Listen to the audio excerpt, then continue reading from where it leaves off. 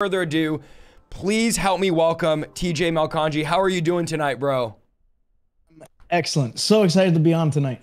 Awesome, man. I'm fired up to have you back on. It's been too long. Like people say every week, Isaiah, bring TJ back on. You know, they love your preaching. They love your ministry. And I'm like, guys, we got to give them a break. We can't ask guests every single week over and over again. But man, thanks for being on here. Super excited that you're here. And I'm excited to jump into our topic tonight, which is the Holy Spirit. The Holy Spirit makes, and I want to preface this whole stream, bro, with these two thoughts. Number one, the Holy Spirit makes all the difference. And then number two, the Holy Spirit is a person. There's this idea that we go to church our entire life, but never encounter God and never experience God. And then one day, whether you're part of our broadcast or you've been in our meetings, you encounter the Holy Spirit and you go, what have I been doing my entire life in church? I've been in church my whole life, but I've never experienced God. And it goes back to Job being like, I heard about you, but now my eyes see you. And that's is where everything changes. I think about, for me, TJ, I was in church till about 16 years old. I prayed the sinner's prayer a million times. I was raised in church. I went to all the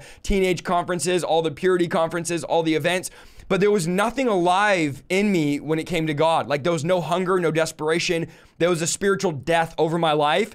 And then at 19, when I encountered the Holy Spirit, going from being an atheist, that's when everything changed. So this is why I'm so passionate about the baptism of the Holy Spirit experiences with God, is because this is where you come alive and this is where everything changes. So for me, the Holy Spirit, man, changed everything. And recognizing tonight what we're talking about, and I'll give you a chance here to talk about your experience with the Holy Spirit. Again, that's what changed everything for me, what made me come alive, what gave me conviction, what made me want to walk in holiness, what gave me my prayer language, all that stuff. That encounter was just changed everything. But then the second thing is the Holy Spirit's a person. And we say this in theory, but we don't really realize like he's a literal person that lives inside of us. So we don't live our lives just doing what we want. We have another person living in us that is our helper, our lawyer, our comforter, the one that teaches us, that leads us to truth, that brings glory to Jesus. And I want us tonight, guys, as we go for whatever, an hour, maybe whatever it is, to just think the entire time, this is a person we're talking about. The same way I would talk to my wife or my kids, I would never neglect my wife. I would never go a day without talking to her. I would never neglect my kids for 3 days and not talk to them and spend time with them or acknowledge them. We, as believers that have the Holy Spirit in us, should not live our lives neglecting the Holy Spirit, ignoring the Holy Spirit, thinking he's this impersonal force. So I'm working on it, man, and I'm on this journey of going like, you're a person. You're a person. The Holy Spirit's a person, living my life that way. And I just want to live that way. I want to know him more. I want to get to know him. Talk to us a little bit, TJ, about your experience with the Holy Spirit. What are some of your thoughts when it comes to the Holy Spirit being a person? And then we'll jump into some of the teaching tonight. Yeah, I mean, the scripture says so clearly in Acts chapter 1, verse 8, that you're going to receive power. After that, the Holy Ghost comes upon you. So that leads us to conclude that if the Holy Ghost has not come upon you, you have no power. That's good. And the only answer to the devil's problems that he tries to launch and attacks that he tries to launch against you is power. The only language the devil respects is the language of power.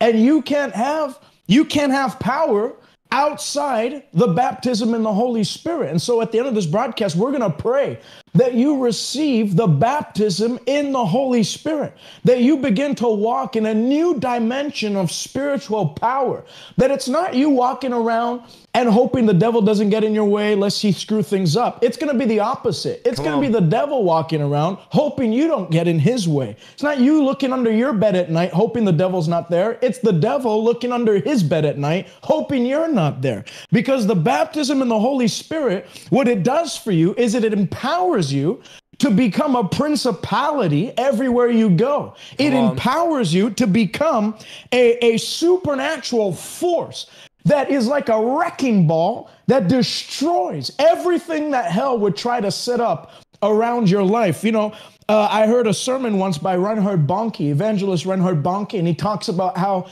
His wife, back in the day when they had a car, they didn't have power assistance on their car. And so when she had to turn the wheel of her car, she had to exert physical strength to move her vehicle. Because, I wasn't alive in those days, but if you've ever driven a vehicle that wasn't power assisted in the steering, not like these Teslas today and stuff where you can turn it with your pinky, you had to be kind of jacked to move that wheel. Well, when power assistance came in and power steering came in, he said that same wife that used to sweat, it wasn't that hard, but she used to have to use an amount of energy to actually turn the wheel. Now, with her cute little pinky fingers, she can turn the wheel at will without exerting any amount of power or energy. Well, that's what life is without the Holy Ghost. It's life without power steering. Everything's hard. Everything's difficult. Everything requires just burnout energy to get it done. You can do more under the anointing in 5 minutes than what someone could do in the strength of their flesh in 50 years. Come on. That's what happens when you get power assisted by the Holy Ghost. That same wife with her pinky began to turn the wheel.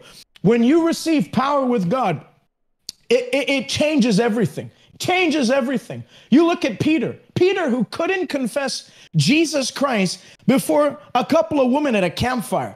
I don't know who he is. I've never heard of him. Aren't you a Galilean? Your speech betrays. I don't know what you're talking about. And he began to curse, the Bible says.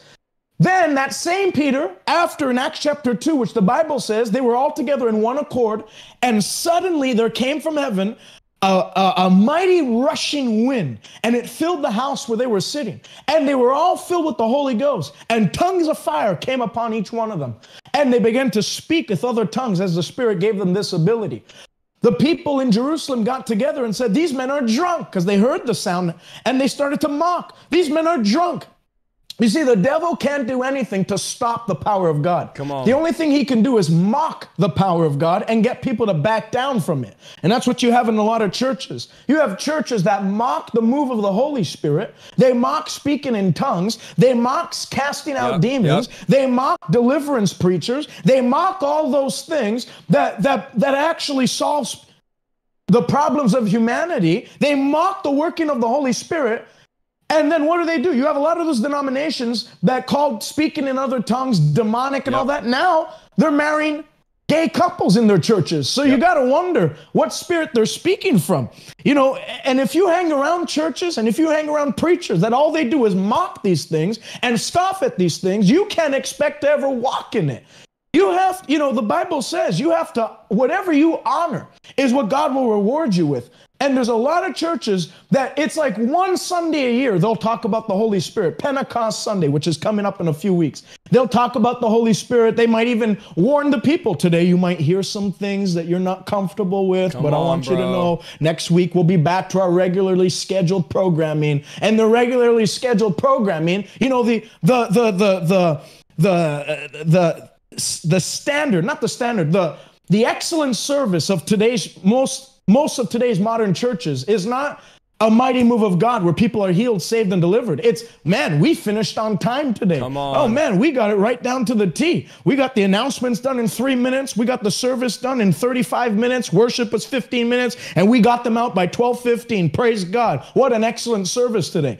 What man sees as an orderly, excellent service, God sees as disorderly. Any service that there's nobody delivered in, that there's nobody saved in, that there's nobody healed in, nobody receiving the baptism in the Holy Spirit, that is a disorderly service. And what do they call disorderly? Well, I heard multiple people speaking in other tongues at once. Well, Acts chapter 2, there were 120 speaking in other tongues at once. And that wasn't disorderly. That was an orderly service. So you gotta make a decision in your spirit today. I'm not going to mock the things of God, and I'm not going to tolerate hearing people that do mock the things of God. I'm going to listen to preachers like Isaiah. I'm going to listen to preachers that glorify the things of God, that exalt, that magnify the power of the Holy Spirit. And when you make that decision, it's impossible to live a normal life. You'll start to see supernatural things happen for you and your family. The moment you begin to give the Holy Spirit first place, and like Isaiah said, he's not an it. It's not an it. He's not it or that or this. He's a person. He's a personality. He can be grieved. He can be honored. He can be believed. He speaks. He has feelings. He has emotions. And when you begin to give the Holy Spirit first place in your life, that moment that you do that, it will be the lowest you'll ever be. God will begin to promote you. God will begin to lift you up. God will begin to bring you into high levels of life as you do that. So good. And I would go as far to say, TJ, as we're ashamed of the Holy Spirit in the church. I mean, think about this. We get up and apologize, as you just said, when the Holy Spirit moves, whether it's deliverance. Jesus said, I cast out demons by the Holy Spirit, by the finger of God or by the Spirit of God. Right. The Holy Spirit is the one that heals. The Holy Spirit is the one that convicts us of sin, which doesn't happen in the church anymore. The Holy Spirit prays out of us when we pray in tongues. Those are just 4 things that we apologize in the church. And my question is, Pastor, who are you apologizing to? Why are you getting up there saying, we're sorry if the new people are here? What are you sorry about? That God is moving? Are we in a church age right now that is so blasphemous that we're actually embarrassed of the Holy Spirit moving? We're actually ashamed of the Holy Spirit moving. Not only do we not want him to move, when he does move, it puts us out of our comfort zone and we feel the need to apologize. Oh, well, we have to make sure that the big time givers don't stop giving. And we got to make sure that the people that own the ice cream shops and the donut shops and the businesses, they're comfortable. I would rather every single person in the church be uncomfortable and the Holy Spirit be comfortable than the Holy Spirit be uncomfortable and everybody in the church be comfortable. And we have so many churches, the mass majority, that don't let the Holy Spirit move. You think about when Jesus cast out the demon from the man at the tombs, the Bible says the man goes back. He goes from being butt naked in bondage. That's what the Bible says. He's naked, battered, in bondage. Now he's in the city, clothed, in his right mind. And the Bible says the people gathered to beg Jesus to leave. This is what we do in the church. Jesus, come and move. And then God starts moving in miracles, deliverance. People start speaking in tongues, prophecy, words of knowledge, words of wisdom. The Holy Spirit, the one that's fun, that takes our order out, that removes the clocks. I don't know if you guys know, there was no time limits in the first early church. Paul literally preached all night long.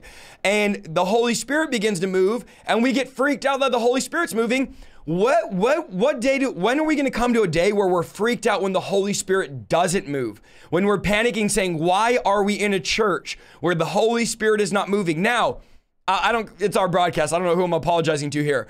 If you're in a church right now where the Holy Spirit is not allowed to move, go find a new church. Period. Period. If you're in a place right now where they're not allowing the Holy Spirit to move in miracles, deliverance, whether that's born again experiences, speaking in tongues, baptisms of the Holy Spirit, if there's not a place where the Holy Spirit has liberty to move, then I would not be involved in that church. In the same way, I wouldn't invest my money into an investment that would never bring a return. Imagine I came to you and said, all right, TJ, I want you to invest $1 million of your life savings into this business, and you're going to get 0 return. There's going to be no return. It's not going to grow. In fact, you're going to lose money in this investment. You would run. You'd say, I would never invest in that. Yet the most valuable resource in humanity is time. And there's many of you in the chat right now, over 2,000 of you watching, that invest your time into a dead church where there's no life, no power of God, no miracles. And why are you staying? Oh, because I was raised here. I refuse to raise my kids in a graveyard. I refuse to raise my kid in some dead traditional church where the Holy Spirit's not allowed to move. I would say this, TJ, the Holy Spirit is like a third-class citizen in the church. Like the Holy Spirit is lesser than in the church's mind than Jesus or the Father. We look at Jesus and say, Jesus, you saved me, thank you, which he did. That's a true statement. We look at the Father and go, thank you, Father, for sending your son Jesus. And then the Holy Spirit's like, nowhere to be found in the church. But the Holy Spirit is just as much God. Come on, help me, Holy Ghost, preach. Right. Just as much God as Jesus and as the Father. The three in one, the triune Godhead. The Holy Spirit is just as much God. In the Old Testament, Holy Spirit dwelled on people. In the New Testament, the Holy Spirit dwells in people. Like we are the temple of the Holy Spirit. I like to say this, the address of the Holy Spirit is us. You're the Holy Spirit's address. You're where he lives. And I'm telling you, when you experience him, and many of you will tonight, you can't be the same. You can't be the same after experiencing the Holy Spirit. Now, you can pray this sinner's prayer, go to church, go through the motions, and be the same like I was for years, like you were, TJ, for years. But when you encounter the Holy Spirit of God, the person of the Holy Spirit, who, by the way, let me just throw this in there real quick and then I'll turn it over to you, whose name is holy. Like, this is going to sound really maybe elementary for you, but I've recently had this revelation, TJ, because I always thought like the Holy Spirit, holy was his first name, Spirit was his last name. And then I realized, no, Spirit is a description of something. Holy is the name. Like his name, as my name is Isaiah, his name is holy. There's nobody like him. That's why there's like unclean spirits, right? Spirit is the description. They're unclean, but in a real sense, they're a spirit. Right. You would never say Isaiah human. I'm human, that's my nature, that's my description, but my name is Isaiah. So yes, I'm a human, but you never say, hi, Isaiah human. The Holy Spirit is a spirit, but his name is holy. That's literally God's name. So we can't live our lives unholy thinking this person's going to live with us, dwell with us, and be happy with us.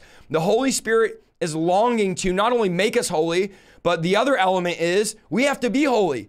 It's not something that just automatically happens. We have to choose to live a holy life, to be holy. So I'm starting to be like, okay, holy is his name. Father, you are holy. Jesus, you are holy. And the Holy Spirit's name is holy. So the more I consecrate myself, we know righteousness is a standing, right? We're imputed righteousness. If you guys don't know, when you get saved, the righteousness of Christ is imputed onto you. You become righteous.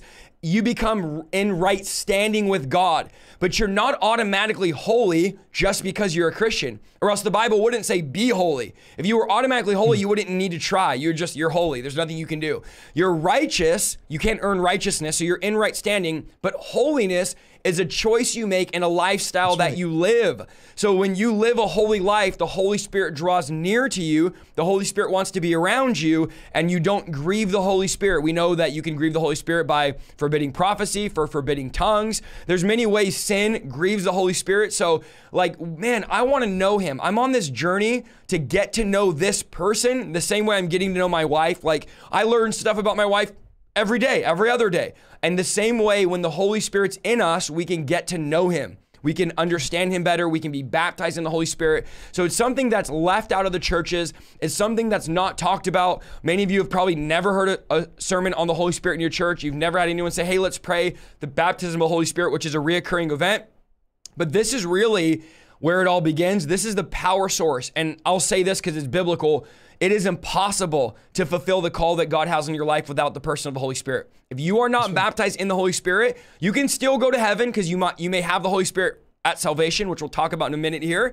But without the baptism of the Holy Spirit, which is a different event than just being saved, I know people argue this, you're not going to be able to do what God has called you to do. You're not going to be able to live the Christian life effectively. So that's why we're so passionate about that. That's why we're preaching on this for so long, is because you got to get to know this person. Your prayer needs to be, I want to get to know you, Holy Spirit. I want to know you better.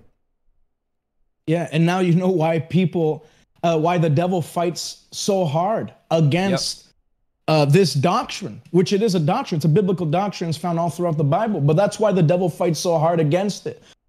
Isaiah said he's Holy Spirit. Well, how are you empowered to live holy? By the Holy Spirit. It's the Holy Spirit who gives you the power to live holy in this present age, to live godly. Without his power, it's impossible to do that. So the devil works overtime to turn you away from a message like this. You know, if you study Bible history, in the Old Testament, when Moses was walking the earth, who did the children of Israel have a problem with? God the Father. They always were rebelling against God. Today, if you'll hear his voice, do not harden your heart as they did in the rebellion. They constantly rebelled against God the Father. Well, the moment Jesus came on the scene, what did they do? Well, we're Moses' disciple and we believe in God, but we don't accept this Jesus fella. Jesus was the active agent of the Godhead on the earth when he was on the earth. Well, Jesus dies, is crucified and raised again. Then he ascends on high. And he said, I'm going to pray the Father that he sends the Holy Spirit. The Holy Spirit is now the active agent of the Godhead on the earth. And what do you have a lot of churches doing? Well, we believe in the Son, we believe in the Father, but this Holy Spirit business, we don't really subscribe to that. Every active agent of the Godhead that's been on the earth in the biblical dispensations has been resisted by the religious crowd. And you can study it for yourself. There's always been a resistance. against the active agent of the Godhead. And the reason being is, Paul says, especially in the last days, there will be many that hold to a form of godliness. So he doesn't say that they hold to godliness. They hold to a form of godliness. They think it's godly. They think it's God exalting what they're doing, but it's just a form of it. It's a counterfeit because they deny the very power that's able to set men free. Well, what's that power that Paul's referring to? The power of the Holy Spirit. If you read in 1 Samuel chapter 5, you read of the Ark of the Covenant. The Ark of the Covenant was captured by the Philistines. Now, the Ark of the Covenant was the housing unit. It was the dwelling place of God on the earth in those days. When they took the Ark of the Covenant and brought it back to Ashdod in the land of the Philistines, they set it by Dagon. Dagon is symbolic of demon power. Dagon was their demon god that they worshiped. The very next morning, when they came to check up on the ark, Dagon had fallen to its face. So they took it up and set it back in his place. The next morning, they check it again. This time, Dagon's head had been severed and Dagon's hands had been cut off, and he was fallen to the earth. And the Bible says they took the Ark of the Covenant, they sent it back to Israel and said, never let it come back. And the Bible says they never set foot in the threshold of Dagon until that day. Well, what do you think was in the Ark of the Covenant? It was the manifest power of God on the earth in those days. What was in the ark now lives in you. What was in the ark now lives in you. And so just as Dagon could not resist the power of God that knocked it on its face. You know, the head represents the authority of something and the hands represent the power. Well, that's exactly what the Holy Ghost empowers the believer to do.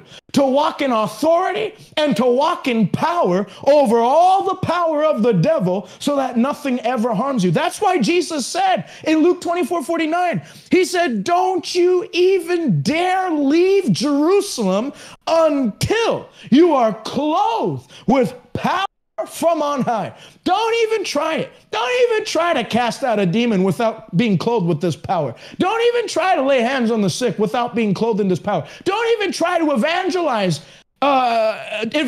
without being clothed in this power. Jesus says, until you're clothed with what I'm sending you, don't attempt to do my work. But after you receive the Holy Ghost, you'll receive power to cast out devils, to heal the sick, to raise the dead, to do. You know, Jesus said, what you have seen me do, you will do lesser. No, what you've seen me do, you'll do greater works than these, because it's to your advantage that I go away. Because when Jesus started talking about going away, the disciples panicked. They were like, well, what are we supposed to do? I mean, everything we've done has been in reliance upon you. Now you're saying you're leaving? Jesus said it's to your advantage, because if I don't go, I can't send you the same power that's at work in me. But if I do go, I'm going to pray the Father, and he's going to send another helper. In the original Greek, it's another helper of the same kind that's been in me. It's not a lesser Holy Spirit. It's not the Holy Spirit's twin brother that's a little awkward at times. It's the same Holy Spirit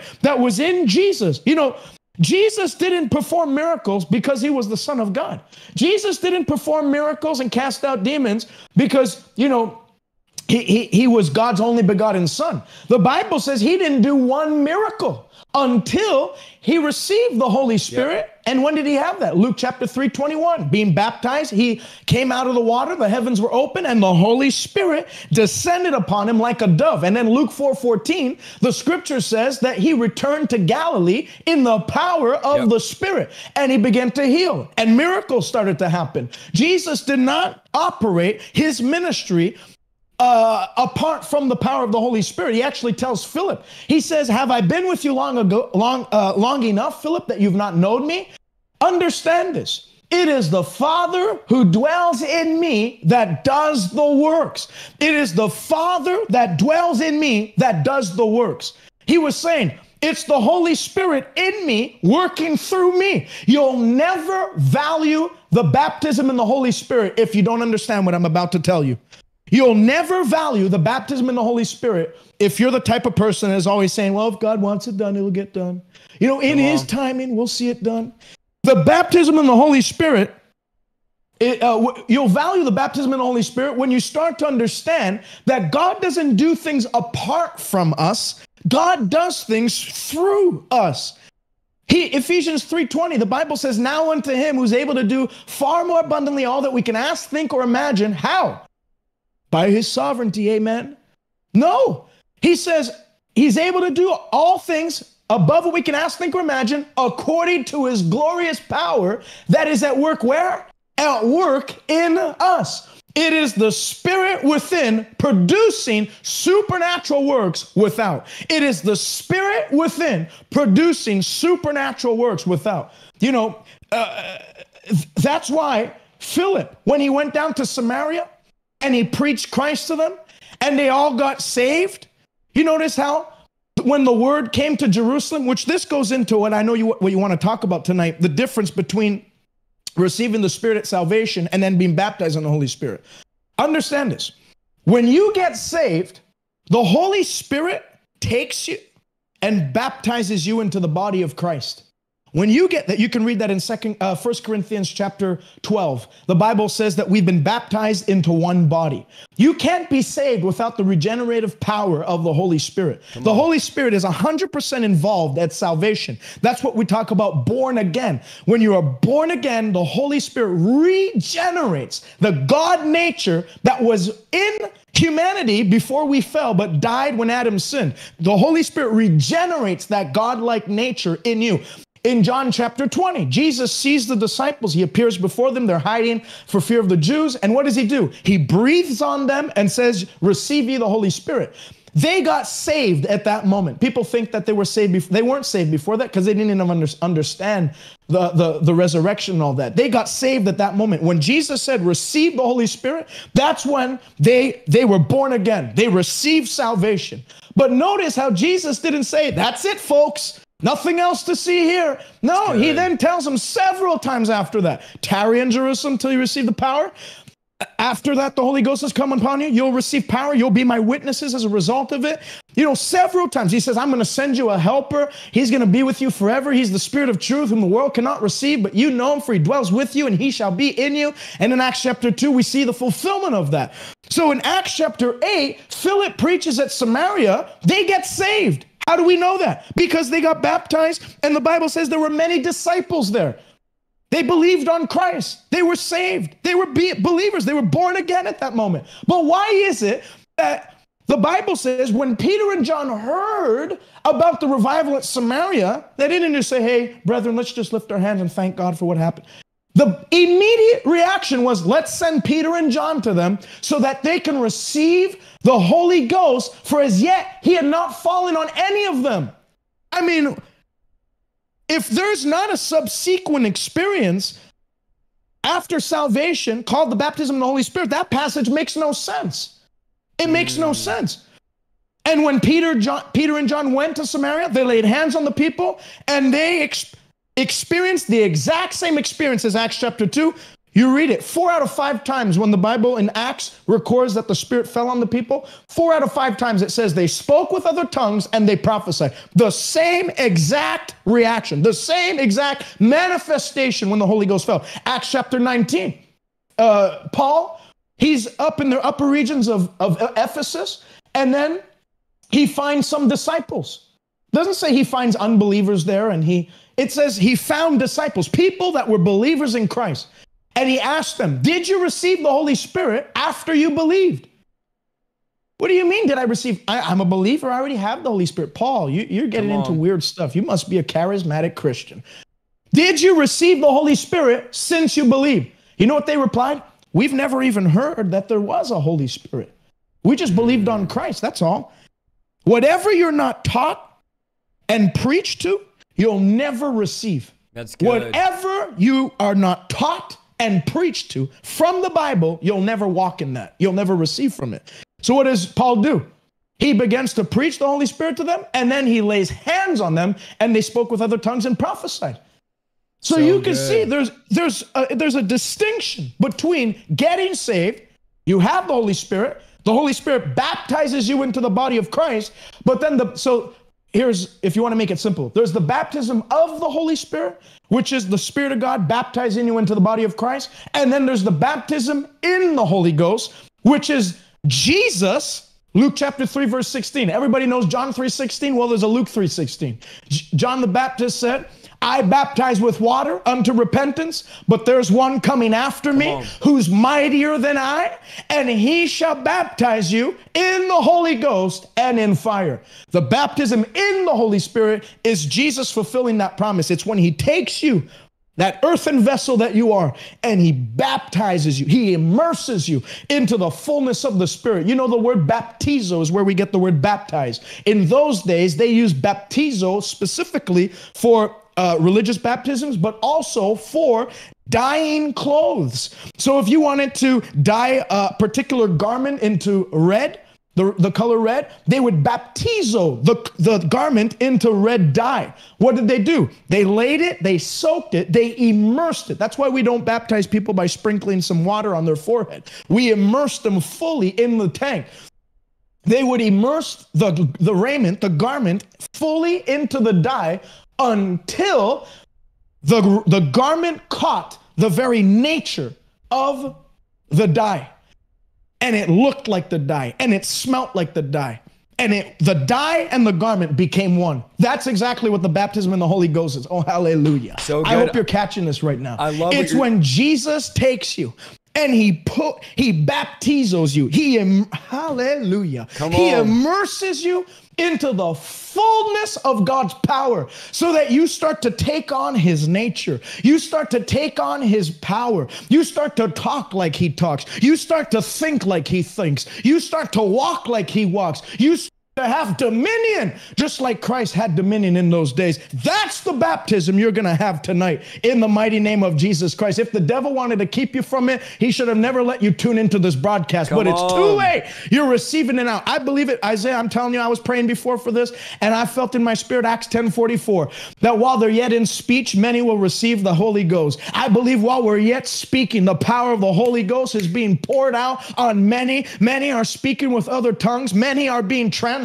and going from glory to glory, being conformed to the image of Christ while we speak in Jesus' name. So good, TJ. Man, I'm gonna fall out of my chair right here. So guys, what we're saying is, and he went into this already, the baptism of the Holy Spirit is different than receiving the Holy Spirit at salvation.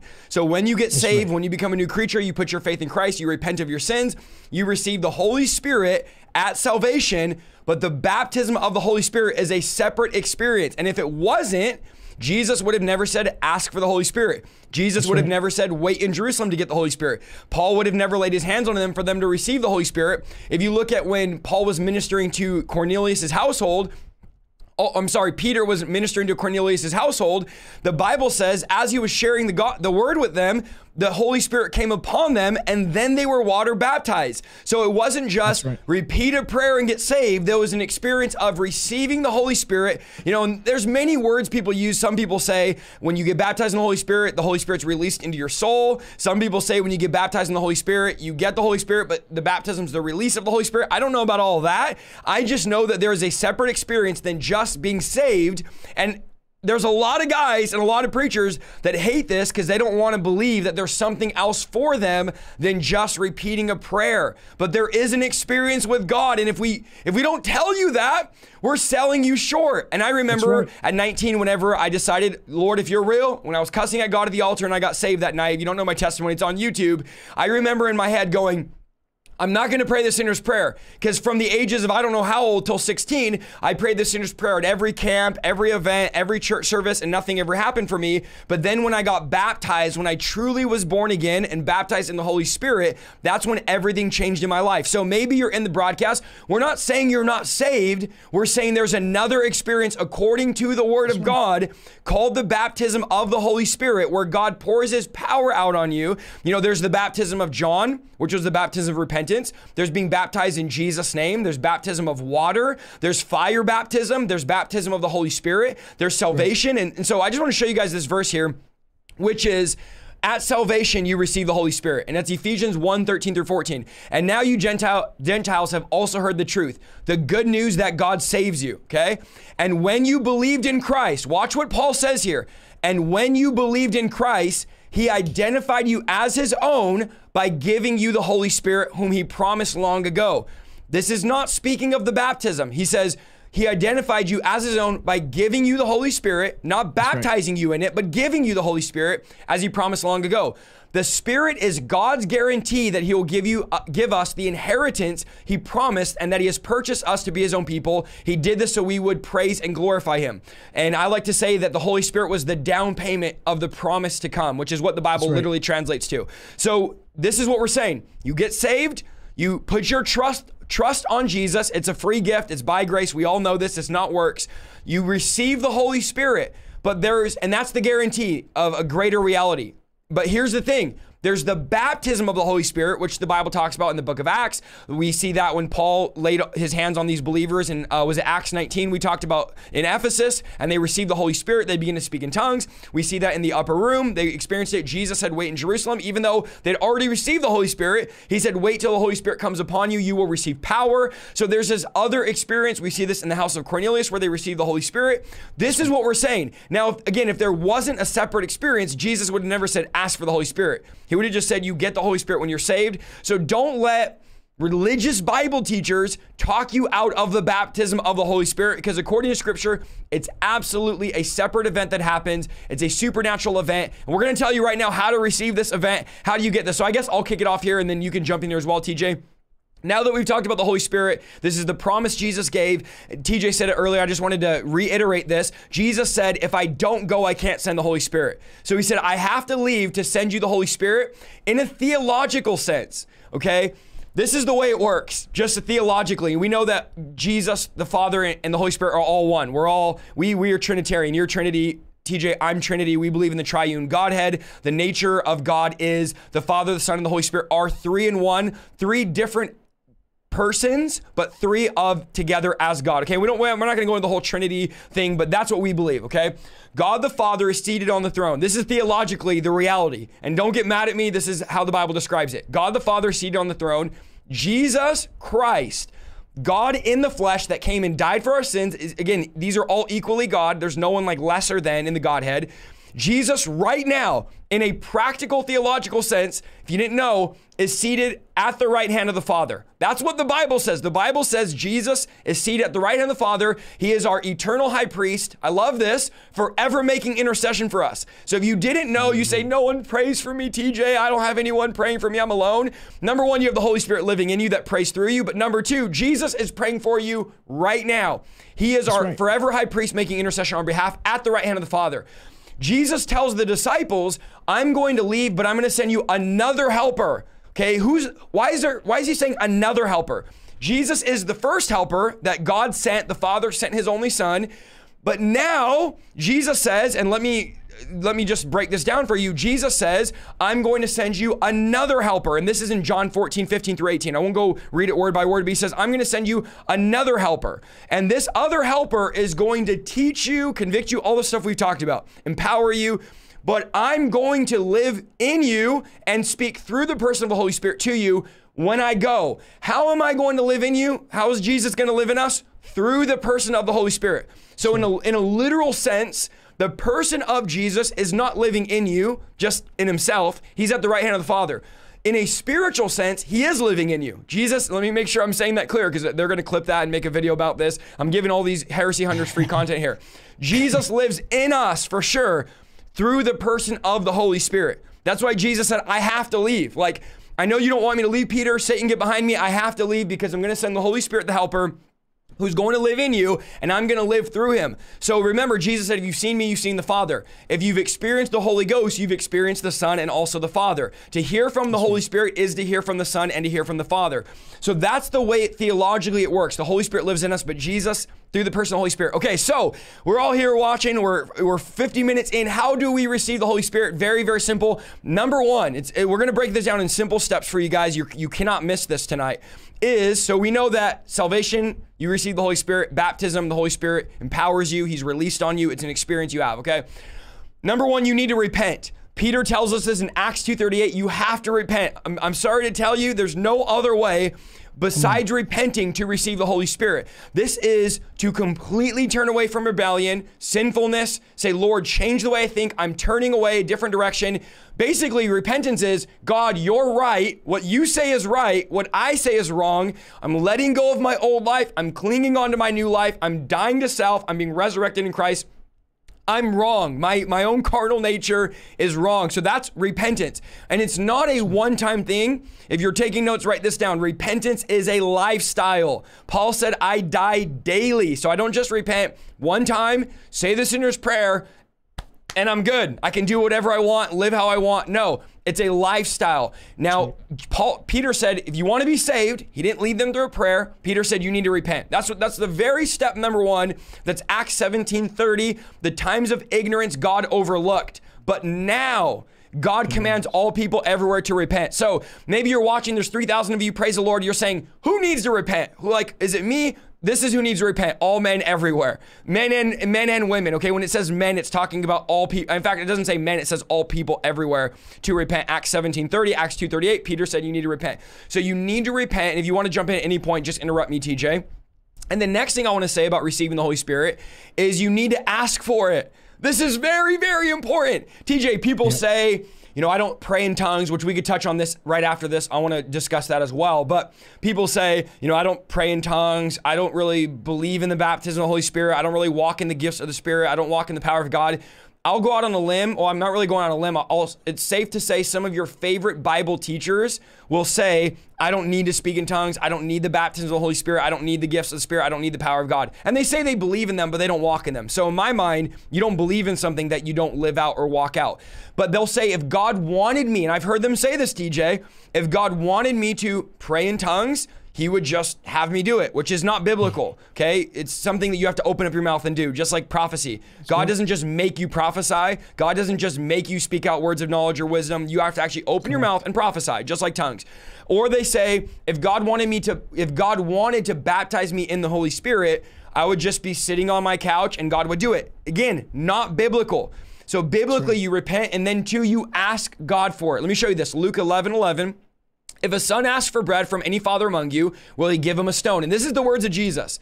Or if he asks for a fish, will he give him a serpent instead of a fish? Or if a son asks for an egg, will he offer him a scorpion? So basically it's like, look, if I'm asking for something good, of course, a good father won't give me something bad. And then Jesus says this, if you then, being evil, like you're evil compared to God, that's what Jesus is saying, know how to give good gifts to your children, how much more will your heavenly Father give the Holy Spirit to those this is who he's going to give them to, TJ. Are you ready? To those who ask him. How do you get the Holy Spirit? You can't get him without asking the Father for him. That's how you get him. Capital H-I-M, he's a person, okay? So he's a person, not a force, not just a spirit in the sense of, ooh, he floats around, not a blue flame. It's not the Holy Spirit. He's a person, and if you want this person, again, we have to keep saying that over and over, this person to live in you, you have to ask the Father for him, because he doesn't just come live in you just by chance. This is something that you have to do. Jesus didn't say, pray the sinner's prayer, accept me in your heart. He said, you need to ask the Father for him. So very simple. You ask the Father for him. It's not just God going to give it to me. It's not just God's sovereignty, which a lot of Reformed and cessationists, God's sovereign. If he wants to do it, he'll do it. God ties his sovereignty into, you need to ask for it. Now, how do I know that God's going to give it to me? Like if I'm going to, because tonight we're all going to obviously ask. We're going to do these things tonight. How do I know God's going to give it to me? Because you asked him for something good and he's a good father. Your faith that he's a good father makes you eligible to receive the gifts that the good father gives you. He's not going to give you, well, what if my tongues are demonic? That's no such thing.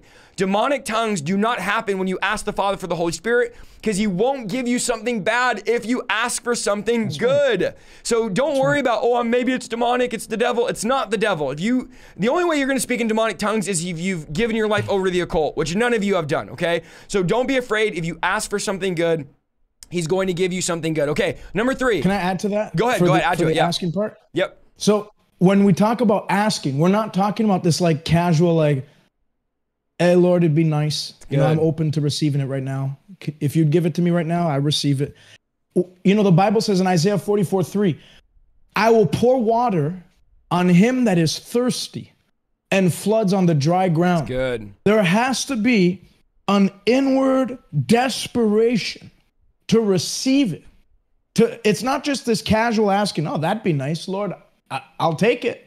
There has to be this craving in your spirit that I'm not going to live life naturally. I'm not like everybody else. My life doesn't have to look like everybody else's. I know, Father, that you have supplied ample power by your Spirit, and you've sent him not for everyone else to enjoy but me, but for me to have.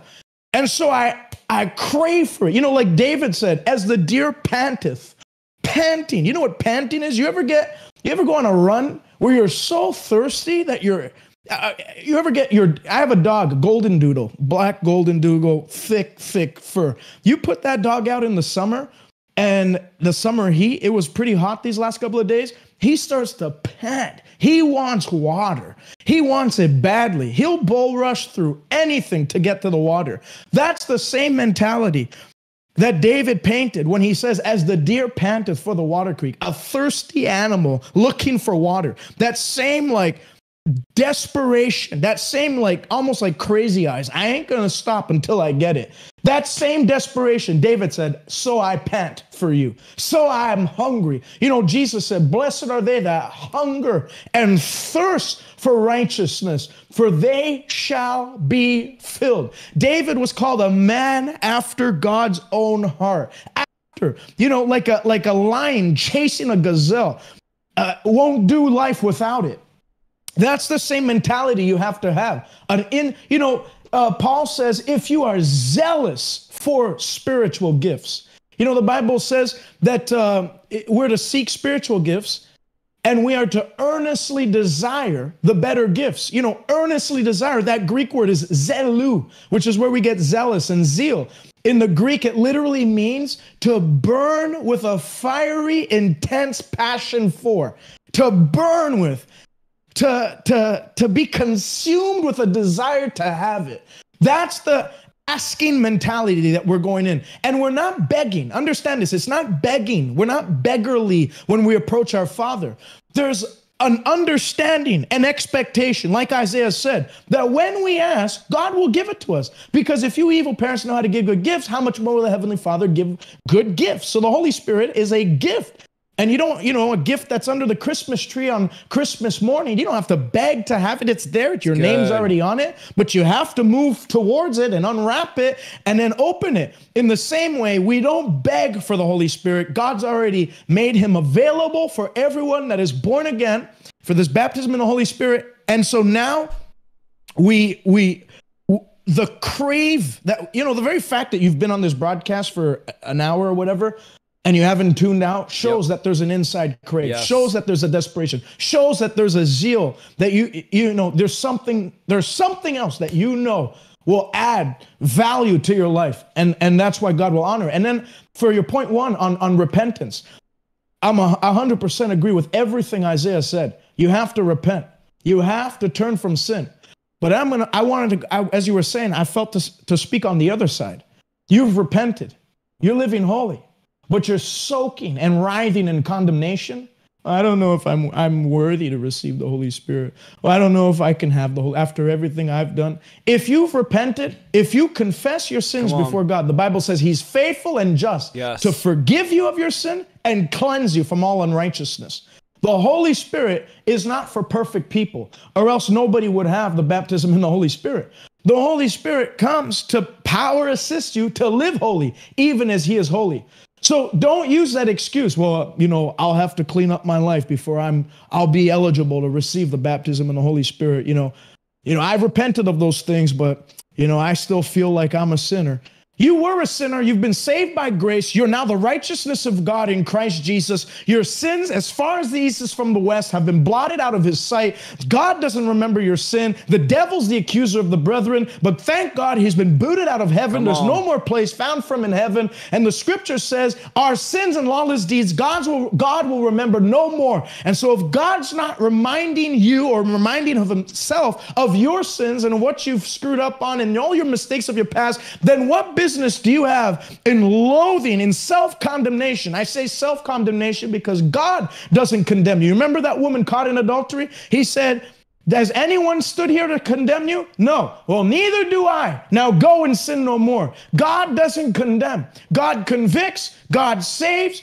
God has removed your sin as far as the east is from the west. And now Paul said there's no condemnation for those that are in Christ Jesus. Don't let a self-condemning mindset keep you from receiving God's best for you tonight. Understand. You now have God's righteousness, and everything God promises in his word is for you. It's for you. You don't have to, let me just tune some things. No, you can't even tune things up in your life outside of the power of the Holy Spirit. What are you going to do it in your flesh? Paul said, be strong in the Lord in the power of his might. And he's referring to the Holy Spirit. So I just wanted to add that. So good. And you just hit on the third thing I was going to say. Number 3 of receiving the Holy Spirit is you got to be thirsty. Let me show you guys this. John 7:37. On the last day and the greatest day of the festival, Jesus stood and said in a loud voice, this is Jesus shouting. I know some of you are like, don't shout. Jesus was quiet. But this is what the Bible says. He said this in a loud voice. Let anyone who is thirsty come to me and drink. Whoever believes in me, as scripture has said, rivers of living water will flow from within them. But look at what happens in verse 39. By this, he meant the Spirit. So we know he's not talking natural. It says, by this, he meant the Spirit, whom those who believed in him were later to receive. Up to that time, the Spirit had not been given since Jesus had not yet been glorified. So he's saying you have to be thirsty. If you are thirsty, you can come to me. But again, he's speaking of a later time. So thirst is essential. You have to really, really be thirsty. You can't just say, oh, if God gives it to me tonight, he gives it to me. Thirst is the strongest desire in the human body. When people are thirsty, they don't care about anything else but getting something to drink. So this is what you just said, TJ. You already hit on it. It was perfect. Be thirsty. And then lastly, I just want to touch on this. Number 4 of receiving the Holy Spirit is you need to drink. Okay, Jesus said in John 7:37, you must drink. And this is so simple that people don't talk about it in a natural sense. To drink, okay, I have a bottle of water here, means to receive something within by decision or physical act. So to drink this water, shout out to Costco, is not going to drink itself. I got to actually pick it up, open it, and I have to participate and I have to drink it. Right. So God doesn't just, here's the Holy Spirit. We have to actually participate with a decision of will. And a similar process of drinking this water is required in receiving the Holy Spirit. It's not a passive thing. Drinking is active. And Jesus said, John 7:37, you must drink of me. Speaking of the Holy Spirit. So we're going to do that in a little bit here. We're going to pray, obviously, our prayer tonight, if you haven't received it. Now, here's the beauty, TJ.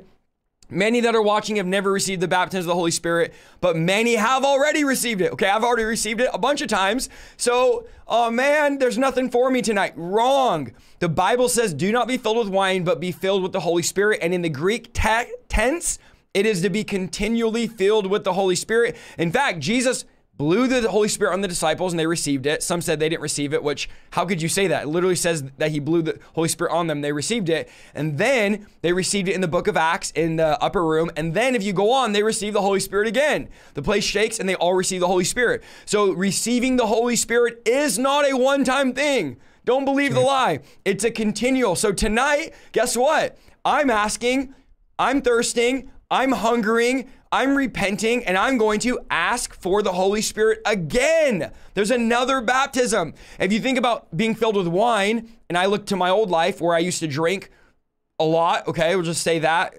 Let's just say that, okay, we'll end there. And I didn't just drink one time. Let me just get drunk once and I'm done, put away the alcohol, never drink again.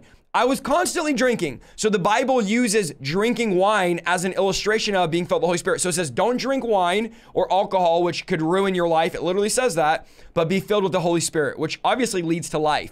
So in the same way you drink continually, which you shouldn't be, if you're a believer, you shouldn't be drinking at all, but the same way you would in the world, the same way you drink of the Holy Spirit. So let's go over, let's tag team, we'll trade off, we'll shotgun these. I know we've been live for an hour here, but let's talk about signs we have the Holy Spirit, or what does the Holy Spirit do in a believer's life? These could be synonymous, right? How do you know you have the Holy Spirit? Some of you watching, like, I don't know if I've gotten the Holy Spirit. Now, before we go into this, let me just say one thing about speaking in tongues, okay? Just really, really quick here. We're not going to do a whole teaching on it. Both of us have teachings on this. I have in-depth teachings on the difference between speaking in tongues with interpretation and praying in tongues, because they are a different thing. In fact, the gift of speaking in tongues, the actual gift in 1 Corinthians 12 is kinds of tongues.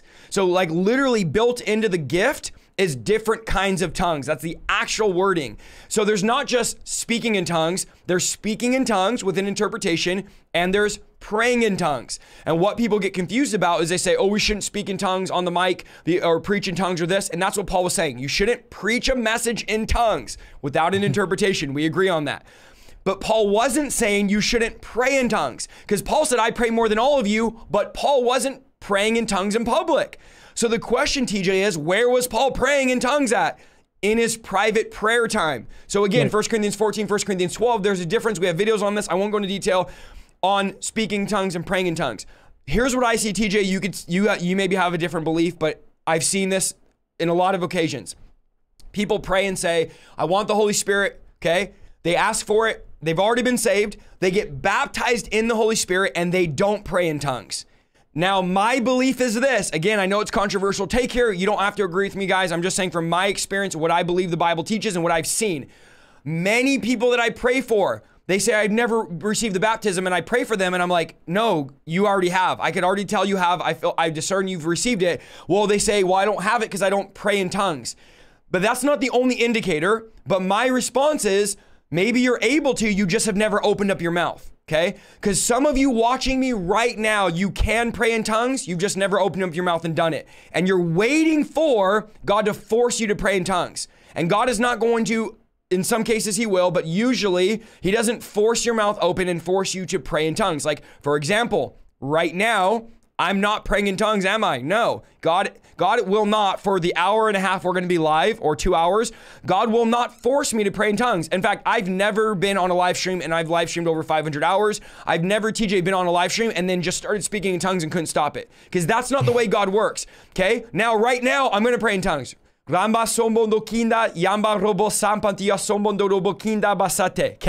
I just did that. I chose to do that. I prayed in tongues. I'm not asking for an interpretation. I'm not speaking a message. I just prayed in my heavenly language. Yours may sound different. TJ's is going to sound different, but that was my heavenly language. We don't need interpretation. So I see a lot of people that have the ability, but they've never opened up their mouth. And so I'll pray with people, TJ, and say, look, you've already asked for the Holy Spirit. Because I see people, TJ, for years saying, God won't baptize me. And I go, well, how do you know? Well, I don't speak in tongues, or I don't pray in tongues.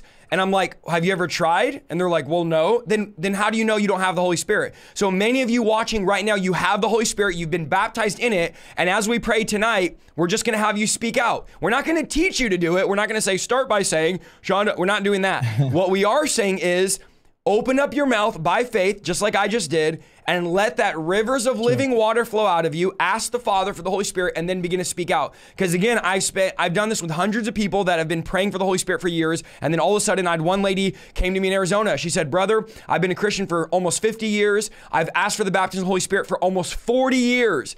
And she said, and I've never prayed in tongues. I've asked God, the only thing I want is to be able to pray in tongues. Like this dear lady, she wanted it so bad. And so she said, will you pray with me and believe right now? And in my mind, I'm like, 50 years and 40 plus years she's been praying for this, bro. And I told her, I looked her in the eye, I said, you're going to get it right now. Are you ready? Because I already knew, TJ, that she was already filled with the Holy Spirit. I knew that she had already asked for it. God is not going to sit there for 40 years and say, you can't have it, sorry.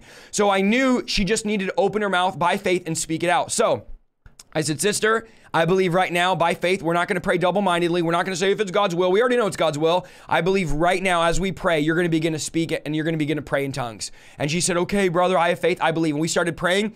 Within less than 2 minutes, I just started praying in tongues. I started encouraging her, hey, don't pray in English, because sometimes you pray in English and then you're like, how could I pray in English and tongues at the same time? You can't. So I said, sister, just start speaking it out. You got it. You have the Holy Spirit. You've been given it. And within 2 minutes, she's praying out in tongues, as loud as you can imagine, praying out in tongues, crying, tears down her face.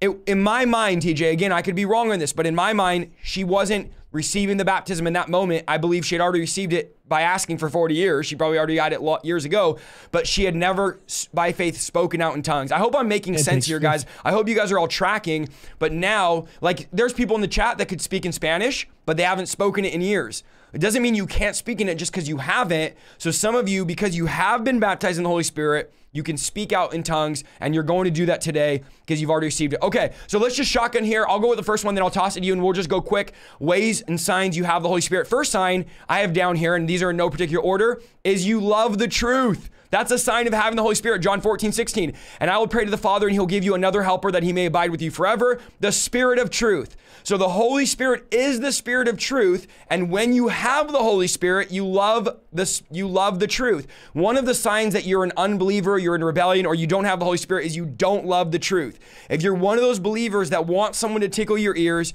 you don't have a love for the truth, then you probably have never received the Holy Spirit, because the Holy Spirit makes you a lover of truth. How do we know? 3 questions to test if something's the truth. Does it represent Jesus as he truly is? Does it run in harmony with Scripture? And does the Holy Spirit bear witness? When you have the Holy Spirit, he will bear witness to the truth. You'll listen to preachers and you'll sit there and go, that's not the truth. Like something doesn't feel right about what he's saying. That's because the Holy Spirit bears witness to the truth. And when you have the Holy Spirit, you're a lover of the truth. If you find yourself not loving the truth or being angry at the truth, it's probably a sign that you don't have the Holy Spirit, and tonight you need to ask for the Holy Spirit. Go for it, TJ. What is a sign that you have the Holy Spirit, or what is something the Holy Spirit does in our lives? Well, I would say something the Holy Spirit does that's of it's invaluable is his guiding ministry. Good. How he directs people. The Bible says in Romans 8:14, they that are led by the Spirit of God, these are the sons of God. In John chapter 16:13, I believe it is, Jesus said, howbeit the Spirit of truth, when he comes, he will guide you into all truth. So the Holy Spirit guides you. God, some people theoretically believe God's interested in their lives and stuff, but they don't actually practically live that out, because when they have a hard decision to make, they don't even take a day to fast and pray for it. You know how many times I've talked to people that are like, I have this decision to make right now. It's going to change my life. I don't know if I should stay at this job. And I say, have you fasted and prayed? Have you asked us? The Holy Spirit's name is literally counselor, right? He's a counselor. He'll counsel you to make the right choice. And whenever he gives you direction, it's never to a lower place in life. It's always to a higher place in life. I could think of Isaiah. Not the prophet, but Isaiah. Well, I mean, I could see he was a prophet already, but anyways, I could think of Isaiah in 2019.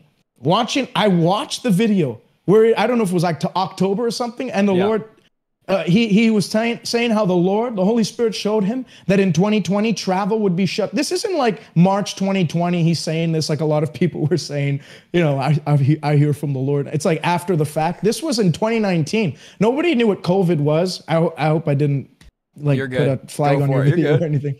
Nobody knew what that was. Nobody was talking about it until maybe December of that year. That's when people started talking about it. This was like in October of 2019. And he's prophesying by the Holy Spirit, saying that 2020 travel would be totally hindered, and that the Lord showed him, develop your online ministry and start to invest financially and time and energy in building your YouTube and Facebook platforms. Well, had he just been like, I don't know if that was me though. No, he followed the word. And what did it lead to? The ministry, Isaiah's ministry, has seen more people saved, more people delivered, more reach than he's ever. I mean, I guarantee you that 50 years of travel would not have done what the last two years has done for what the last week has done. And what the last week came with the last out of week listening to the Holy Spirit's direction. You could try and reason things out in your own mind and, just try and intellectually come out with the best possible outcomes or whatever.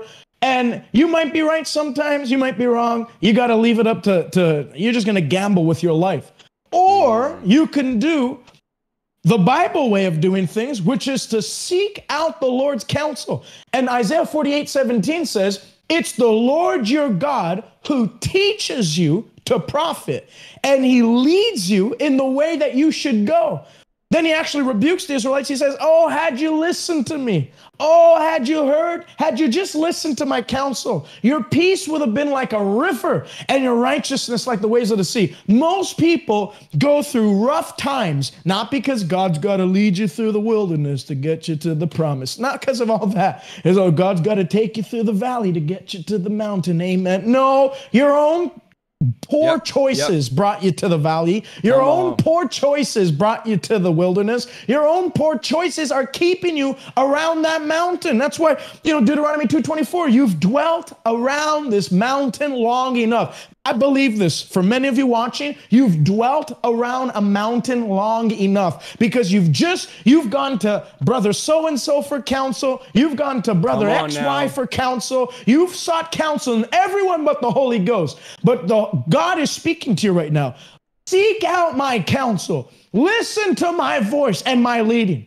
And you're not going to go around this vicious cycle of frustration. God will lead you. Psalm 23, when the Lord is your shepherd. And Jesus said, I am the chief shepherd. He that hears my voice will follow me. When you make Jesus your shepherd and the Holy Spirit's voice is what you're following, Psalm 23 says this is what will be the byproduct of that. You'll not lack anything. You're not going to lack peace. You're not going to lack joy. Jeremiah says he leads his people out with joy and he causes them to go out with peace. Whenever God leads you, there's joy. Whenever God leads you, there's peace. In his presence is fullness of joy. At his right hand are not pressures forevermore. At his right hand are pleasures forevermore. He says, you who make the Lord your shepherd, you'll not lack anything. For he leads you by what? By turbulent waters. No, he leads you by still waters. He makes you to lie down in green, fruitful pastures. Yeah, he leads you in his righteous paths for his name's sake. Even though you walk through the valley of the shadow of death. See, people hear preachers like this and they say, this guy sounds like he doesn't believe anybody ever has to go through anything, that there's no challenges in life. No, challenges in life, listen to this, challenges in life are inevitable, but defeat is an option for a child of God. Challenges in life are inevitable, but defeat is an option. You can choose to be defeated by going your own way. There's a way that seems right unto men, but its end is the way of death. Or you can make Jesus your shepherd, follow his way. And even if you walk through the valleys of the shadow of death, you don't have to fear evil. You don't have to fear the attack. You don't have to fear the onslaught of hell against your life because you know that victory is guaranteed for the child of God. And he said, my rod and my staff will comfort you.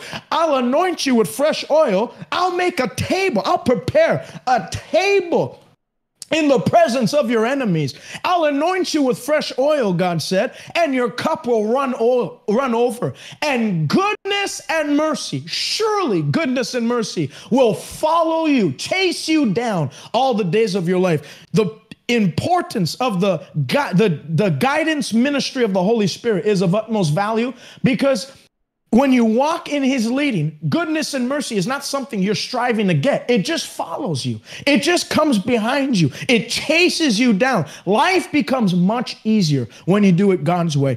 And the only way to do it God's way is by the Holy Spirit, where he downloads, like a software is downloaded into a computer, he downloads his instructions, his guidance into your spirit and see what it produces. So good. I want to go on this one. You hunger for the scripture. This is something in a very, very practical sense for me.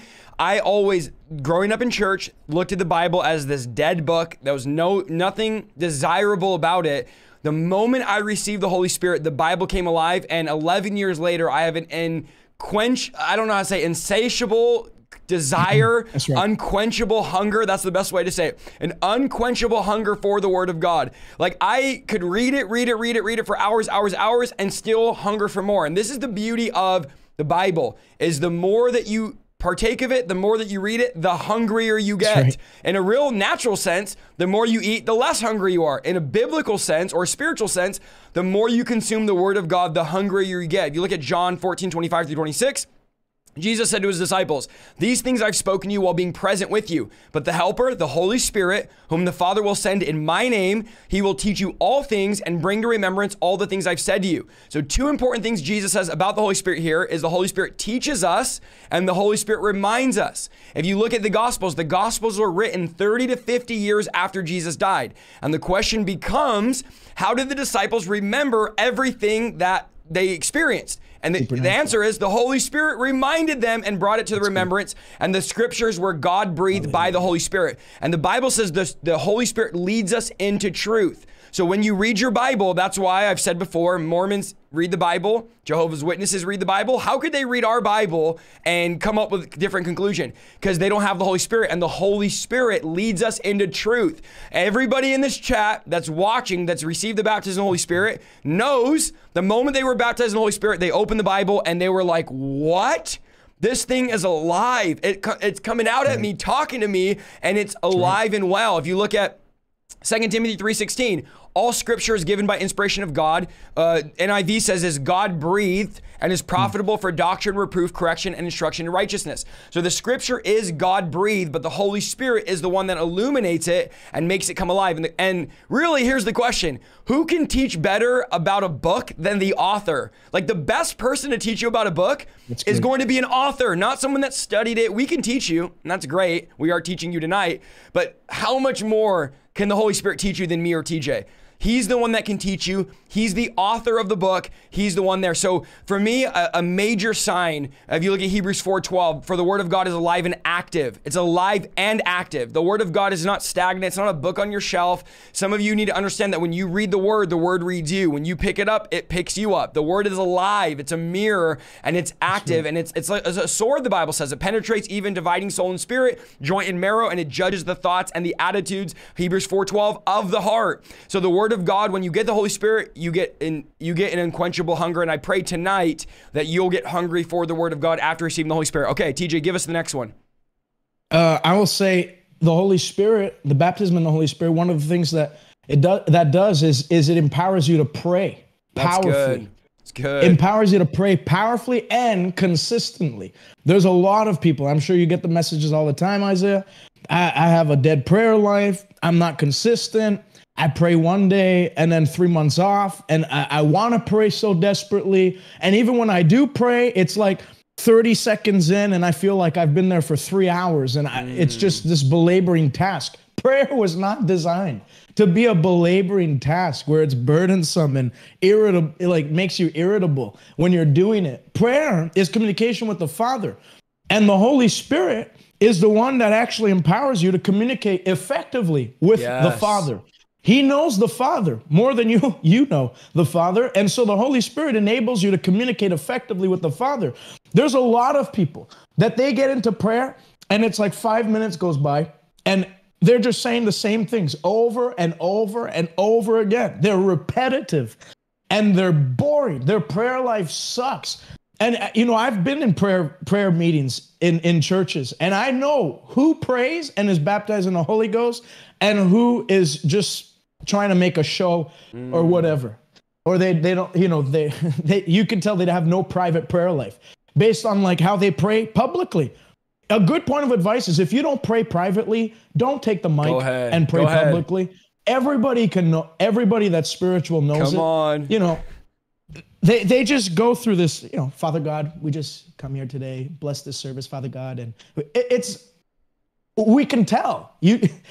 And when you're baptized in the Holy Spirit, you leave that realm of elementary prayer and you know, religious recitals. And you get into actually substantial, power-packed prayers. That's good. That's what Romans 8:26 says.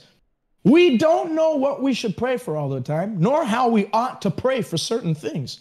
But the Spirit helps us in our weaknesses.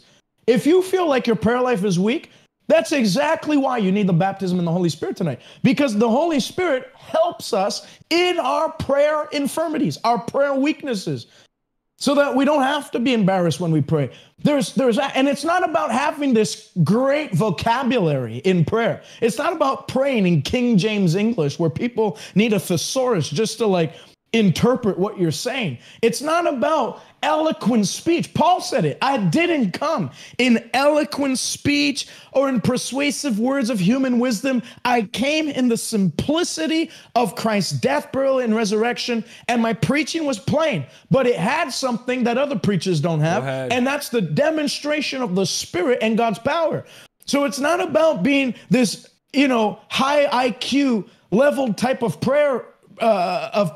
It's about the power, the weight that is tied to the words that you're praying. It's the Holy Spirit that makes your prayers weighty. Where there's a literal weight. I know, Isaiah, you've been in this long enough. When a preacher comes up, they don't even have to say much. So there's some preachers, all they say is hallelujah, and it's like the Holy Spirit just invades the place, and that guy prays. Which Jesus said, when you pray, don't be like the religious hypocrites that they just pray openly and publicly to be seen by men, but they have no private devotion. I tell you, they have the reward. But when you pray, go into the secret place, shut the door behind you, and your Father who sees what you do in secret, he'll reward you openly. And that's part of that public reward. That people can, when you speak, even simple things, God loves you. It's not this like, well, I've heard that 1,000 times. No, even if people have heard it 1,000 times, there is a quickening power on that word when you speak it, where it comes alive in people. When Peter preached in Acts chapter 2, the Bible says they were all pricked to the heart. They were pricked, they were cut to the heart. That's what the Holy Spirit does. Not only in prayer, when you're praying to God, where, there's weight on your prayers, but weight on your words when you're ministering to others. People get cut to the heart. There's a conviction, power that comes on your words. That you can say the simplest things, but they're backed by God's power. Jesus, the Bible says the simple people heard him gladly. So it wasn't like he was some little seminary graduate that was just coming out with these wonderful Spurgeon-level sermons. He spoke plainly to the people. He preached very elementary stuff. It wasn't complicated stuff to hear. If it was complicated, then the tax collectors and sinners wouldn't have come to him. But he preached plain stuff. But the Bible says the power of the Lord was present when he spoke. The Bible says when he spoke in the synagogue, Luke chapter 4, he took the scroll, the prophet Isaiah, and he read, "The Spirit of the Lord God is upon me, for he's anointed me to preach the gospel." When he sat down, the scripture says the eyes of everyone in the synagogue were fixed on him, and they marveled at the gracious words that proceeded out of his mouth. The words, the actual Greek, words loaded with grace. That's what the Holy Spirit empowers you to do. Not only, point one, which what I said was your prayer life hits a whole new level. And, talking about praying in tongues, there's three reasons why you must pray in tongues, that it shouldn't be an option. Oh, that'd be nice if God. No, you should seek diligently to pray in tongues. Because one, when you pray in the Spirit, the Bible says you pray the exact will of God. You can never pray amiss when you're praying in the Spirit. Because it's the Spirit praying through you. So he's not praying things that are outside God's will. You're praying exactly in line with God's will. And the Bible says if we pray according to his will, we know we have the petition. We know we have the request. We know God's going to do it for us. So one, you're praying the exact will of God. Two, the Bible says that in Isaiah, this is the refreshing that I will refresh my people with. With stammering lips and clamoring tongues, I will speak to my people. So the Holy Spirit, when you pray in the Spirit, he refreshes you. There's actually a refreshing that comes on you. Good. We were talking before. There are times where we don't feel great. We're about to preach or whatever. Isaiah had this Sunday. A lot of times. He slept like 3 hours or something. Yeah. And had to preach several times on Sunday. But what do? You just complain about it? No, you pray in the Spirit. And when you pray in the Spirit, there's a refreshing. God said in Isaiah, this is the refreshing that I'll refresh my people with stammering lips and a clamoring tongue. When you pray in the Holy Spirit, even though you've grown weary in well-doing, you've grown fatigued, you still have a physical body that's going to grow tired sometimes. Well, when you grow tired, Pray in the Spirit, and you'll have the energy of the Spirit quicken your mortal body. That's what Romans 8:11 says. If that same Spirit that raised Christ from the dead lives in you, he'll quicken, not your immortal body, not your eternal body, your mortal body. That's talking about here and now. Smith Wigglesworth used to say, if you'll get up in the morning every single day and pray in the Holy Ghost, you'll never know a day of weakness, and you'll never know a day of backsliding. You'll never know. And then number three, go ahead. Three thing that the Holy Spirit does when you pray in the Spirit, why you should seek to pray in tongues, is he charges you up. Charges you up. Beloved, pray always in the Holy Ghost, building yourself up on your most holy faith. That word building in the Greek, literally in today's vernacular, we'd say like charging a battery. He charges your battery of faith, so that you can believe for the impossible. So your faith's not dormant. Your faith is an active living force producing wonderful things. So one, he empowers you to pray, sign of the Holy Spirit. And then two, he puts weight on your words. When you evangelize, it's not some dull, boring thing. You know, there are a lot of preachers that they can preach the same message that I preach. They can say the same words, but nobody's getting saved, delivered, or healed, or set free. It's not about the right words. It's about that dynamic, that dunamos that comes behind the word to produce infallible proofs. So good. Let me go on the next one here. You live a supernatural life, okay? Here's what and you touched on this. Here's what the Holy Spirit does when you have him. He elevates you from living a natural life to a supernatural life. You no longer look at sickness, demons, disease, whatever you're going through as, oh, that's just this. But your lifestyle becomes, we're healing the sick, casting out demons, getting dreams, visions, supernatural encounters are not rare, but are the normal Christian life. The calling that God has given every single one of us is a call to a supernatural life. Basically, the Holy Spirit, when he lives in you, you no longer are bound to the human constructs. If you look at Hebrews 6:4-5, one of my favorite passages in the Bible, it says, those who were enlightened and have tasted the heavenly gift, which is obviously the Holy Spirit, and have become partakers of the Holy Spirit, and have tasted the good word of God and the powers of the age to come. So 5 things the Bible says, the writer of Hebrews.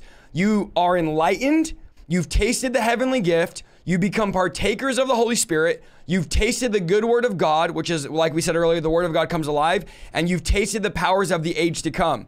So notice he says you just taste. Through the Holy Spirit, we taste the powers of the age to come. You get a hint, an appetizer, a sample of what the next life is going to be like. And if you think of what is the point of sampling something, it's so to whet your appetite for eventually the real thing that's coming. If you look at what Paul says in Ephesians 1:13, he says, and you also were included in Christ when you heard the word of truth, the gospel of your salvation. Having believed, you were marked in him with the seal, the promised Holy Spirit. And this is what I read earlier, but this is a different translation, who is a deposit guaranteeing your inheritance. So the Holy Spirit is a deposit guaranteeing the inheritance of the next age, the supernatural life. One day, if you didn't know this, you're going to slip out of this natural body, out of this, what the Bible calls tent, and you're going to live in a spiritual realm in the spirit with God for all of eternity. Right. So what the Holy Spirit does, according to the scripture, is he's not only a deposit, but according to Hebrews, he is a taste of the age to come. So you get a brief taste of what life in heaven will be like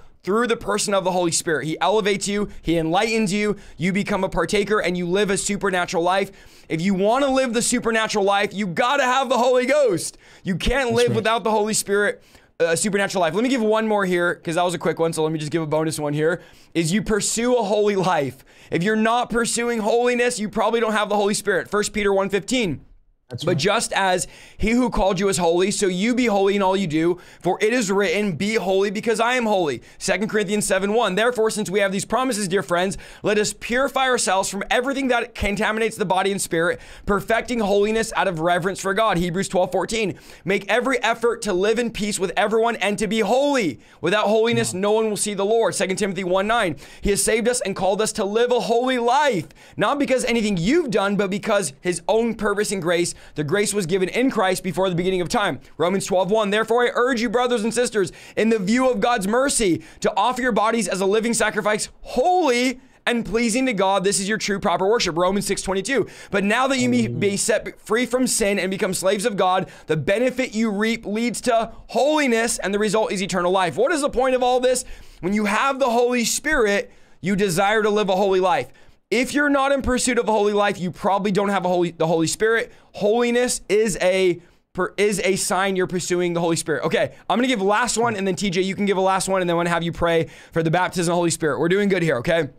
Last sign for me, and then you can go, TJ. You have the Holy Spirit is you walk in spiritual gifts. Somebody said this in the chat earlier. They said, can I function in the gifts of the Holy Spirit without the Holy Spirit or the baptism? No, you can't. I have people say, they get saved, TJ, you probably heard this a bunch of times, and they say, oh yeah, when I was younger, I used to get like visions of the future. I used to get this or that. I must have the gift of prophecy. I just didn't know it until I received the Holy Spirit. No. You cannot prophesy, have the gift of prophecy, word of knowledge, word of wisdom, gift of faith, gifts of healing, discerning of spirits, interpretation of tongues, speaking in tongues, working in miracles. I probably missed one or two. Any of these gifts without the Holy Spirit. So you did not prophesy before you had the Holy Spirit. The Holy Spirit is the one that gives us the ability to prophesy. If you were doing that before the Holy Spirit, it was probably a demonic spirit or a spirit of divination. It wasn't the Holy Ghost. Because again, the Holy Spirit gives you the power to function in spiritual gifts. So no, you can't pray in tongues, you can't speak in tongues, and you can't function in the gifts without the Holy Spirit, because it's the Holy Spirit's gifts, not the disciples' gifts, not the apostles' gifts. It's the Holy Spirit's gifts that manifest in us to be able to do these things. Go ahead, TJ, give us one more sign or thing the Holy Spirit does. I know we've given you guys a lot tonight, and then TJ is going to lead us. We're going to repent, and we're going to ask, and we're going to receive the Holy Ghost, and it's going to be awesome. So go for it. Yeah, Romans 5:8 says, 5:5 says, now the hope of God does not disappoint, because the love of God has been shed abroad in our hearts by the Holy Spirit whom He has given to us. So the Holy Spirit, when you're baptized in the Holy Ghost, there's like a baptism of love that takes place where you learn not by, a textbook or something, but you learn from God Himself. The Bible says to the Thessalonian church, you yourselves are taught by God to love. He empowers you to love. He empowers you to love God with all your heart, soul, and strength. He empowers you to live a devoted life to God and put Him first, prioritize Him. But I want to focus on how the Holy Spirit empowers you to love your neighbor as yourself. That Good Samaritan. Go ahead. The Good Samaritan parable that Jesus preached when in Luke. He talks about how the priest came by and saw the man bruised, broken, and did nothing. That's like a reflection of ministers in that day. Jesus was calling out the ministers that they didn't actually care for people. They were just trying to go up the religious hierarchy for titles and fame or whatever type of glory ministers receive. And their motives were all screwed up. If you're in the ministry, let me tell you, if you're in the ministry and I've actually heard this come out of people that are in the ministry, out of their mouths. They said, well, I really can't stand people sometimes. I can't stand people. Well, then you shouldn't be in the ministry, brother, because the ministry is about people. Yes. Now, I'm not saying there aren't people that are going to irritate you sometimes, but to say I can't stand people, or, I'm not a people person. If you're not a people person, you're not a ministry person. John the Apostle actually says, if you don't know how to love your brother whom you see with your eyes, and you say you love God whom you can't see, you're a liar, and the truth is not in you. So it's the Holy Spirit that, despite what people might do to you, because a lot of people that say that, it's because they've been hurt by people. Yes. They've had negative experiences with people. They've been screwed over. They've done things to pour into people, and they responded with a negative reaction or whatever. There's a lot of people that were hurt in the ministry and all that. That's fine. But the Holy Spirit makes you like a rubber bean, where whatever people do to you, it just bounces off of you. And bounces off, it just bounces off you. It doesn't get to you. Nothing that the people do that's what Jesus, they were crucifying Him. And He was a lamb led to the slaughter, and He opened not His mouth because love compelled Him to the cross. He even said, forgive them, Father. They don't even know what they're doing. He couldn't do that without the power of the Holy Spirit. It's the baptism in the Holy Spirit, one of the primary things that the Holy Spirit imparts, the abilities that the Holy Spirit imparts into the believer, is to love people unconditionally. No matter what they do to you, no matter how much they've hurt you, no matter what they've said against you. Jesus said, if all you do is love people that love you back, what good is that to you? You're no different than a tax collector and a sinner. They do the same. Tax collectors love. He was saying even the worst of the worst will do good to people that do good to them. Real love is when you bless those that curse you. Yes. It's when you pray for those that spitefully use you and persecute you. It's when you love your enemies, people that are out to get you, out to hurt you, and yet you're still responding with love. Now, I'm not saying you get walked on everywhere you go and you just, you keep on associating with people that are constantly, berating you, whatever. It's one thing to love someone, and then it's another thing to spend every waking minute of your day with that person. There are people that aren't going to ride in your boat for your entire life, but you still love them. You still show the love of God to them. And I want to remind you, that's how you react to people is one part of God's love, but then how you care or comfort people is another part of God's love. God's love is not, hey, brother, I know you're in need. You're in my prayers. Amen. When you have power to actually help that person. James says, how can you say you have the love of God in you if you see someone that is hungry and cold and you don't give them food to eat and you don't give them a blanket to sleep in? But all you do is say, God bless you. May he keep you warm. Come on. You can't love it. God's level of love is not, I'm keeping them in my prayers. That's one part of it. But if you have the power to actually help someone, Jesus was moved with compassion and he healed the sick because he had the power to do it. The love of God doesn't just get you to feel bad for people. Loving God is not feeling bad for people. Anybody can do that. The Holy Spirit empowers you to have the love of God for people, which enables you to actually do something about their situation. To actually comfort the downcast, to heal the sick. You just see someone in a wheelchair coming, that's a shame. The love of God doesn't say that's a shame. The love of God says, thank you, Father, that I'm anointed to heal the sick. And then you go and say, hey, brother, can I pray for you? And you minister the resurrection life of God into their body. That's what good. Peter and John did. They were on their way to the hour of prayer. They saw the man lame, who was a cripple, who had never walked. And he was asking for money. He could have said, you know what, Peter, let's give him, what we were going to use for lunch today. That'll at least get him by. They didn't say, he said, silver and gold we don't have. Meaning they weren't saying we're poor. We're a dirt poor church. We really have no money. They were saying there's not enough silver or gold in the entire world to solve paralysis. And to this day, there's not enough silver or gold on earth to solve paralysis. But they said, such as we do have. What made them say that? It was God's love in them. They did it. If seeing people in bondage does nothing for you, you don't have the love of God in your heart. Come on. I can't stand seeing people being squashed by the devil, being chained in his bondage, being held captive by his power. Wow. When everything necessary for their breakthrough has already been purchased by the blood of Jesus. That's what fuels what I do. That's what gets Isaiah to relentlessly be on live stream. You don't think he has 4 kids? Yes. You can't even remember. You're like, I can't even keep track. I'll probably have 8 by this time next year. You don't think he could be at home right now? Well, he's at home, but you don't think he could be like, sitting back and watching some movie with his kids? Enjoying a nice restaurant with he could be doing that. But the love of God, Paul said, the love of God compels me to preach Christ. Yep. And when there's not that compelling force in you to help others, the love of God's not in there. The Holy Ghost puts that in you. Where when you see people hurting, you're not like, isn't that a shame? No, I got to do something to help them. Why do you think we do Hope Fest crusades?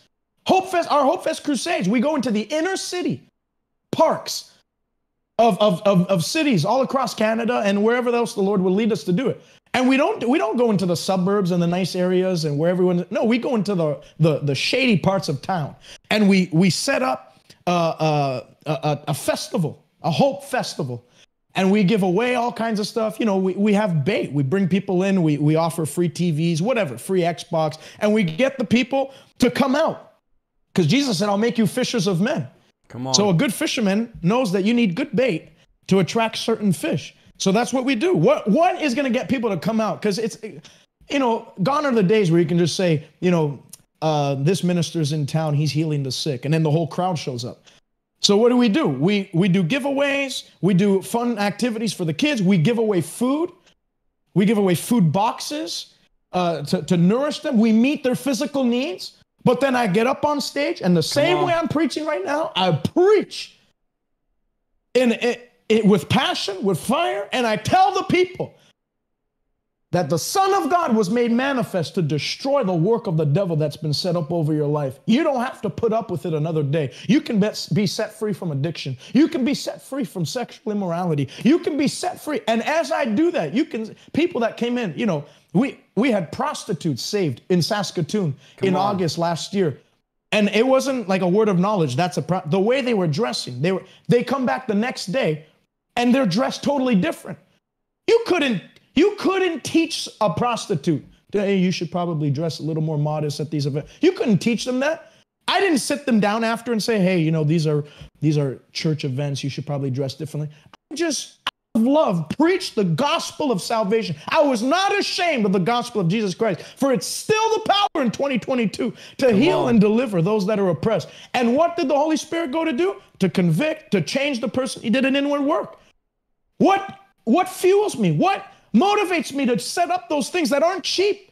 They're like 30 grand just to do one 3-day event. And we want to enlarge that, and the budget's only going to grow. But what motivates us to do that? Paul said, woe is me if I don't preach the gospel. Why? Because knowing the terror of the Lord, we do work hard to persuade men. Knowing that there's a real hell to shun and a real heaven to gain.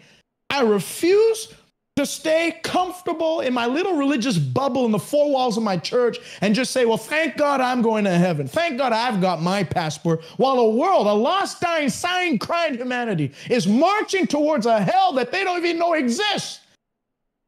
It's the love of God that imparts that into the people. You can't fake it. You can't work it up. I didn't love people when I wasn't saved. I didn't care for people. Me neither. I was not a people person. When I got saved, it oozed out of me. It bubbles up. Like what Isaiah said, out of your belly, hallelujah, out of your belly shall flow rivers of living water. And part of those, it's rivers. Rivers. The Holy Spirit has many rivers. And one of the channels is the channel of love.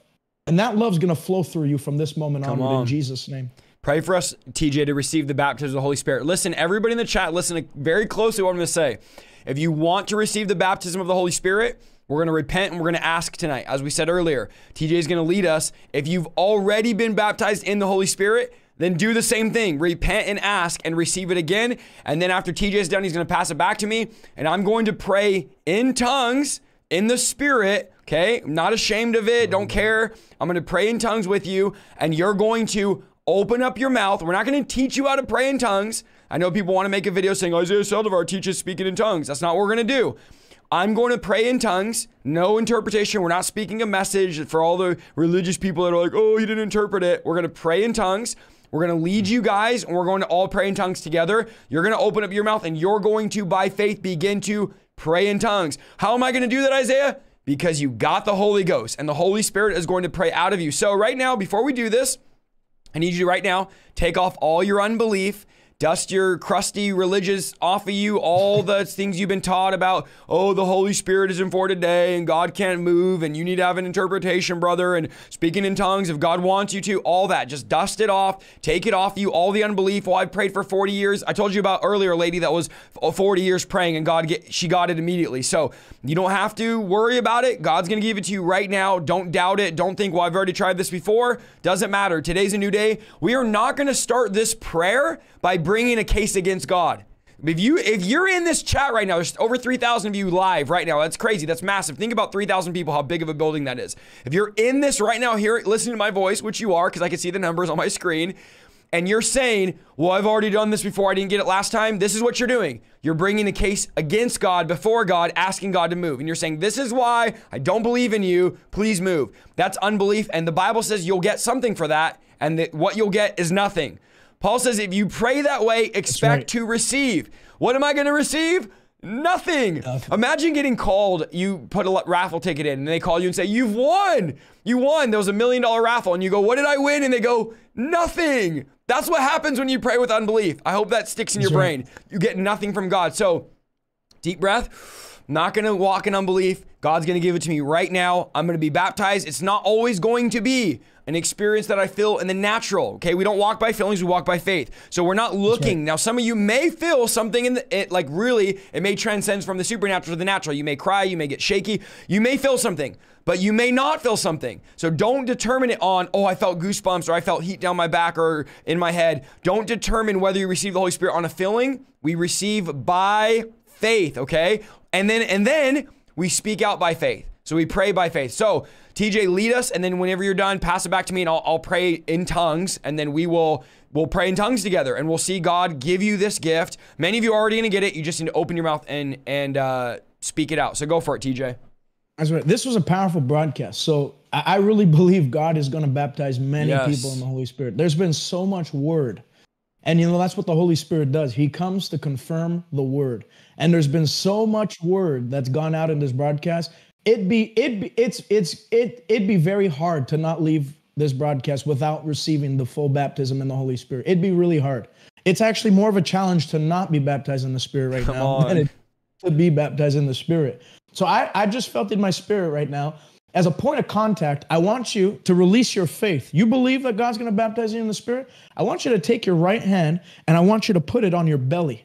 Because Jesus said, out of your belly shall flow rivers of living water. That's where your spirit is. It's right at the core of who you are. You know when the Bible says within the heart of man, and it talks about the heart of man, it's not talking about your physical heart. It's not talking about the organ of your heart. It's talking about the very core of who man is. And Jesus identified where the spirit of man is. He said, out of your belly shall flow rivers. So take your right hand and put it right on your belly, and we're going to pray that you receive the baptism in the Holy Spirit. And I want you to come in agreement.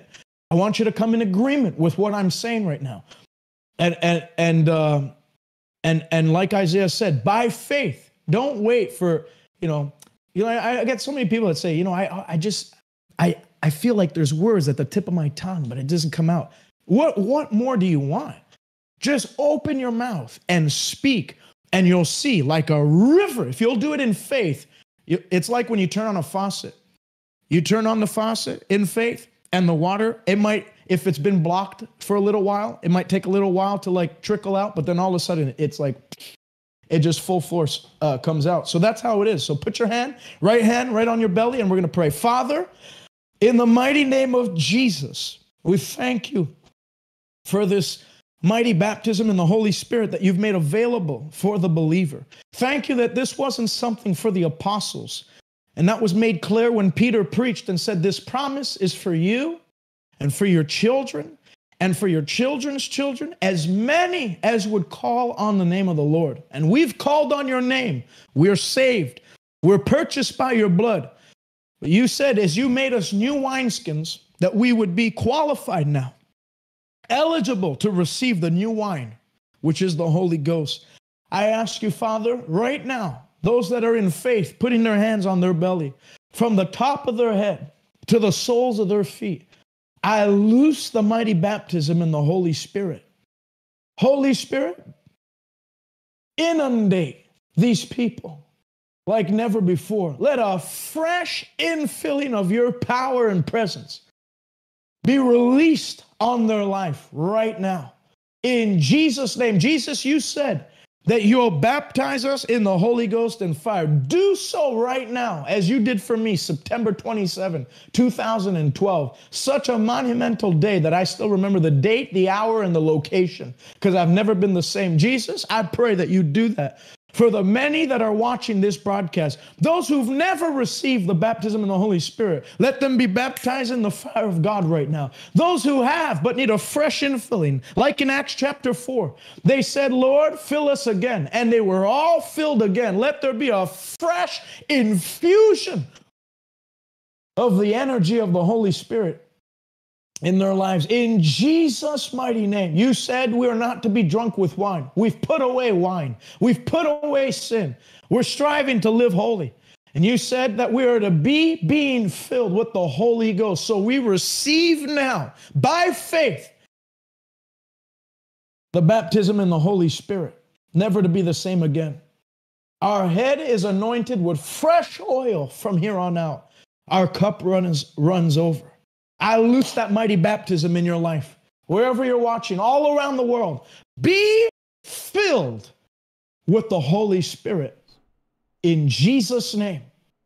There's many of you, you're feeling the fire of God bubbling up from your spirit. Just let it out, speak it, and you'll see that heavenly language will come. Come on, speak it out. Thank you, Lord.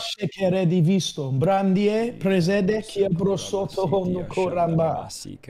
Arrembeste kerevino moroso. Kerende berele kia roposanda kashe provoho. Ientasto pravinte keriadosto prambaba kahasende. Rendosto koramba. Out of your belly shall flow rivers. I feel like for many of you, the dam is being broken.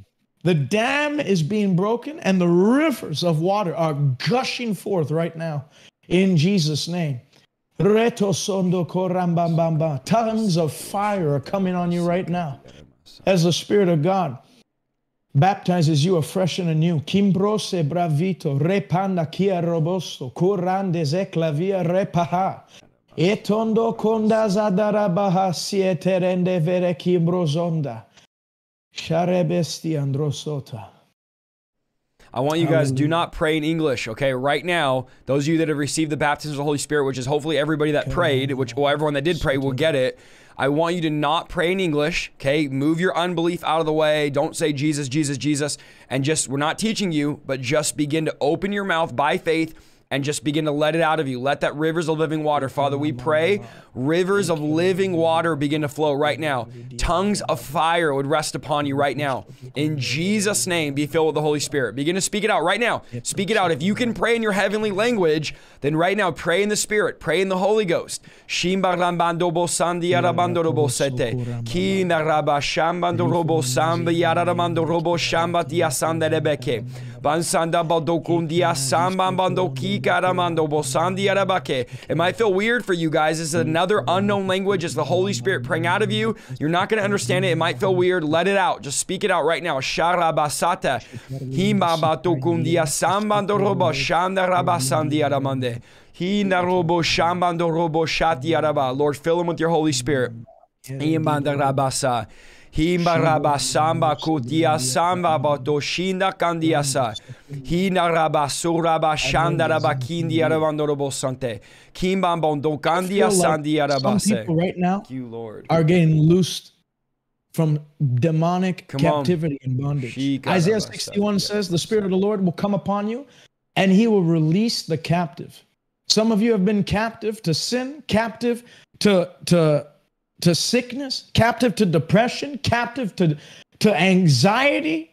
The Bible says he's not given us a spirit of fear. As you receive the Spirit of God, he's not a spirit of fear. He's a spirit of power, love, and a sound mind.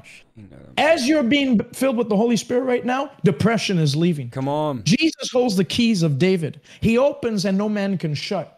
He's opening up doors of joy, doors of peace, doors of healing, and he's shutting the door on sickness, disease, anxiety, depression, and sin in your life. Even as we speak, the Holy Spirit is opening up those prison cells of captivity. The devil wrongfully held you captive in. You're walking in freedom. You'll never be the same again. Health and healing and strength shall be your portion. From today, cancer is dying in your body right now. It's withering up by the baptism in the Holy Spirit. Thank you, Lord. Come on, speak it out. If you got it for the first time, keep speaking it out. Don't stop. Don't stop. Let it flow. Imagine not being able to talk for years and then all of a sudden now you can talk. Let the Holy Spirit pray out of you right now. This is a life-changing moment. Many in the chat said they're receiving it for the first time, but just speak it out and don't stop. We're going to go like another minute or two. Praise the Lord. Shimba rabasanda rebeki.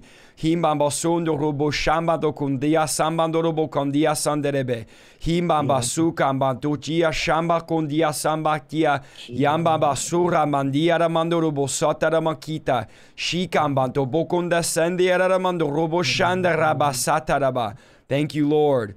Thank you, Lord. Some of you say, I feel like I'm just muttering. Just begin to speak it. It'll develop. It'll change. It's like a muscle. You exercise it. You exercise it. It's like speaking. It changes. Keep speaking out. Even if you feel like you're just barely muttering, just speak it out. Speak it out. Speak it out. Let it flow. This is by faith, guys. Don't doubt this. Don't doubt this. You have it. You say, I don't know if I have it. You do. You ask for it. He's a good father. He's giving you it. Just begin to speak it out. Thank you, Lord.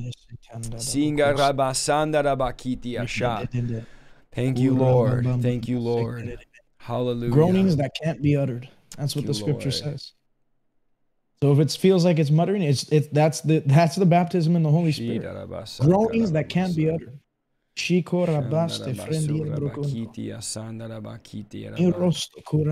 Lord. This was a wonderful broadcast. Thank you, I really Lord. feel like many got baptized in the Spirit. Yes. Type 1, if you got baptized for the first time with the evidence of speaking in tongues. Some of you got baptized and you didn't speak in tongues, it's okay. But if you got baptized with the evidence of speaking in tongues, I want you to type 1 in the chat right now. Only if it's your first time speaking in tongues, okay? If you've already spoken in tongues, then type 1 in the chat because I want to see, yes, a bunch of you. Thank you, Lord. This is so life-changing, guys. I can't say it enough. You will never, ever, ever, ever be the same. Someone said my tongue is numb. Just begin to speak it out. Begin to speak it out. Look at all these ones. Thank you, Lord. Wow. Keep it going. Don't stop. Don't stop. Wow. Thank you, Lord. Don't be discouraged. Some of you are saying, I haven't gotten it yet. Do not be discouraged. Keep asking. Keep asking. Keep praying. Even as we end the broadcast, keep praying. Keep believing. One's flying through the chat right now. Thank you, Lord. Isaiah, glory to Jesus. Of prophecy. Yes. Acts 2, in the last days. We're in the last days. If you don't think we're in the last days, you either live in a Amish county or something, and you don't have access to internet or TV. We are in the last days. We're in the final seconds of the last days. Yes. The coming of the Lord Jesus Christ is imminent. Come on. And Peter prophesied, and he was really quoting Joel chapter 2. God, everybody's talking about the devil's plan in the last day. The Bible says in the last days there'll be seducing doctrines of demons and seducing spirits. And, the Bible says in the last days the devil will come down having great wrath. The Bible, they're all obsessed with what the devil's about to do in the last days. What about what God said he would do in the last days? In the last days, says God, the devil will have a plan, but I got a better plan. I will pour out of my spirit on all flesh. This is a fulfillment of that. Because I saw at the beginning, there's people from all continents of the earth that are watching right now. And women, males, yes, young, old, right literally now, hundreds of ones right now in the chat. Peter said in the last days, God said, I'll pour out my spirit on all flesh. Young men will see visions. Some of you are getting a vision, a clear vision of where God wants to take you as you're being filled with the Holy Spirit. You were lacking direction. You didn't know why you were born. Some of you were questioning why you even exist. As you're baptized in the Holy Ghost, God's given you a vision for your life. Some of you, I strongly believe this. Man, I feel this so strong right now. Some of you are being called into the full-time ministry. Full-time ministry. To do what you just saw done through us, God will begin to do through you. And don't wait 15 years for a door to open. Step out. Take what you've got. There's that Pentecostal song I love. I've got it. I've got it in my hands. I've got it in my feet. I've got it. You have the Holy Spirit. Take what you've received and begin wherever you're at tomorrow, at the workplace. If your anointing only works in a church service, you're not anointed. Come on. The anointing works everywhere. The anointing works in a bathroom stall, for goodness sakes. The anointing works everywhere. Take it to your workplace. Take the anointing. Jesus went about doing good, anointed with the Holy Ghost and power, and he healed all the oppressed of the devil. Next time someone comes and starts to talk about how much they've been suffering and stuff, instead of saying, I'll keep you in prayer, use the anointing to break them free. Come on. The Holy Spirit is not for a Christian service. He is for Christian service. It's good. He is not for a service. He is for Christian service. The fire of God is not given just for a good meeting, just for a good broadcast. The fire of God comes for service to the King. I want to say this. Someone said, I felt tingling when I prayed, but I don't hear the words to speak. Okay, very important, Charles. You're not going to hear the words. When we pray in tongues, we don't hear anything in our head because it's not us praying. It's the Spirit praying out of us. So if you're waiting to hear something before you speak out, it's not going to come. You just got to open your mouth. If you feel the tingling, just begin to open your mouth and begin to let the Spirit. It's by faith. It's hard to explain in English words, but it's by faith. So we don't hear the words like in the natural sense. I hear the words or I think of them and I create them. Remember, this is the Holy Spirit. How beautiful is this? The Holy Spirit. I like to say that when we pray in tongues, the Holy Spirit has a prayer meeting on the inside of us. And that's literally what happens when we pray in tongues. The Holy Spirit is praying out of us. Think about that. God is praying out of us the perfect will of the Father. So yes, you're not going to hear anything, Charles. You're just going to open your mouth as your mouth's tingling and let it out of you. Guys, I want to make sure that I know we've been live for over 2 hours, which is amazing. I love it. We have over 3,000 still. Very important. Please make sure that you subscribe to TJ's channel. It's down below. So into the broadcast, become a monthly partner. We have links. This is free, by the way. First, let me say this. For those of you that are in the chat right now that say, how dare you guys ask us to give money? Here's my word for you. Don't give anything tonight. I'm actually asking you not to give, okay? If you're bitter, angry about it, just stay here, enjoy, receive for free like you've been for the last 2 years. We've never charged. All of our content is free. I have over 700 videos on my channel, all for free, okay? So you don't have to pay $1. So if you're that person, I'm not talking to you. Don't give. We love you. Just stay with us and for free. We don't care. It's okay. Praise the Lord. He'll provide. If you're the other person that says, I want to sow and give, then do it. Sow into the broadcast. I'm going to sow into TJ tonight like I always do with my guests. And then if you're not a monthly partner, pray about becoming one. The links are in the comments and the description. They're on screen, IsaiahSaldivar.com/partner. Become a monthly partner. We can't do this without you monthly partners. I'm just going to say it. We can't do it without you guys. TJ, shout out your channel. Where can they find you? Where can they see your stuff? Let them know. Yeah. Well, first of all, thank you once again for having me. I know you always say that I'm the most recurring guest on the broadcast. And you'll continue to be. I see it as it's a thing of honor for me. It's a great privilege, to share a platform. God's given you such a wonderful platform, and for you to invite me on and share the platform to reach this many people with God's power and stuff it's not something I take lightly. So I really love you and I appreciate you and I back you up. And thank you, man. Anyone that speaks ill of you is an idiot. But anyways, there's no other way to say it. Go ahead and put that clip in your video. All right. If you'd like to plug into our ministry, you can do so. Our YouTube broadcast, Facebook YouTube broadcast, every Tuesday and Thursday at 1 p.m. Eastern time. We go live every Tuesday and Thursday. We went live this morning. Well, 1 p.m. Eastern was our first time since we got into our new studio. This is a new studio, new setup, and everything. Let me ask you a question. Hold on, stop. How are you gonna come on my show and have a better studio background than me, bro? You know the host has to have the most. Like, I don't understand how you're gonna come show me up like that. Now I'm thinking like, I'm gonna have to redo my studio and change it up. We won't give away your secrets of what your background is, but man, I love it. Go ahead. Sorry, I had to just say that. It's not a green screen. I'm insulted. Yeah, it's not a green screen, guys. I'm insulted that you have a cooler background than me, but go ahead. I digress. I just asked you. I said, what would you have in a studio? This is a true story. This is a true story. He said, what would you do if you redid your studio? And I'm not going to say anything, but I kind of sent him some stuff. So yeah, I love it. I love it. Yeah, you've always been such a great help with all the, technological stuff and stuff. Anyway, so Tuesday and Thursday, 1 p.m. Eastern, YouTube and Facebook. We also release other videos on YouTube. Do subscribe to our YouTube. It's a wonderful tool to build your faith and walk in victory. Just get on there. Get on there. Yeah, get on the YouTube. Get on the YouTube. TikTok. We have a TikTok that we launched not too long ago, and so I post like 30-40 second snippets that are great. Instagram, follow me on Instagram. I post the same stuff to Instagram and TikTok, but they're really like 30-second faith builders. We post 3 times a week. They're going to help you. Also, our website, you can go and look up all of our events. I'm going to be in Toronto, so if you're in Toronto, June 5th, I'm going to be in Toronto, 10:30 a.m. and 6 p.m. at Weston Road Pentecostal Church out in Toronto, Ontario. So if you're in the area, I'd love for you to join me there. It's going to be powerful. We're going to see wonderful manifestations of the Holy Ghost. And so I'm looking forward to that. So you're invited. It's a free event. All of our events are always free.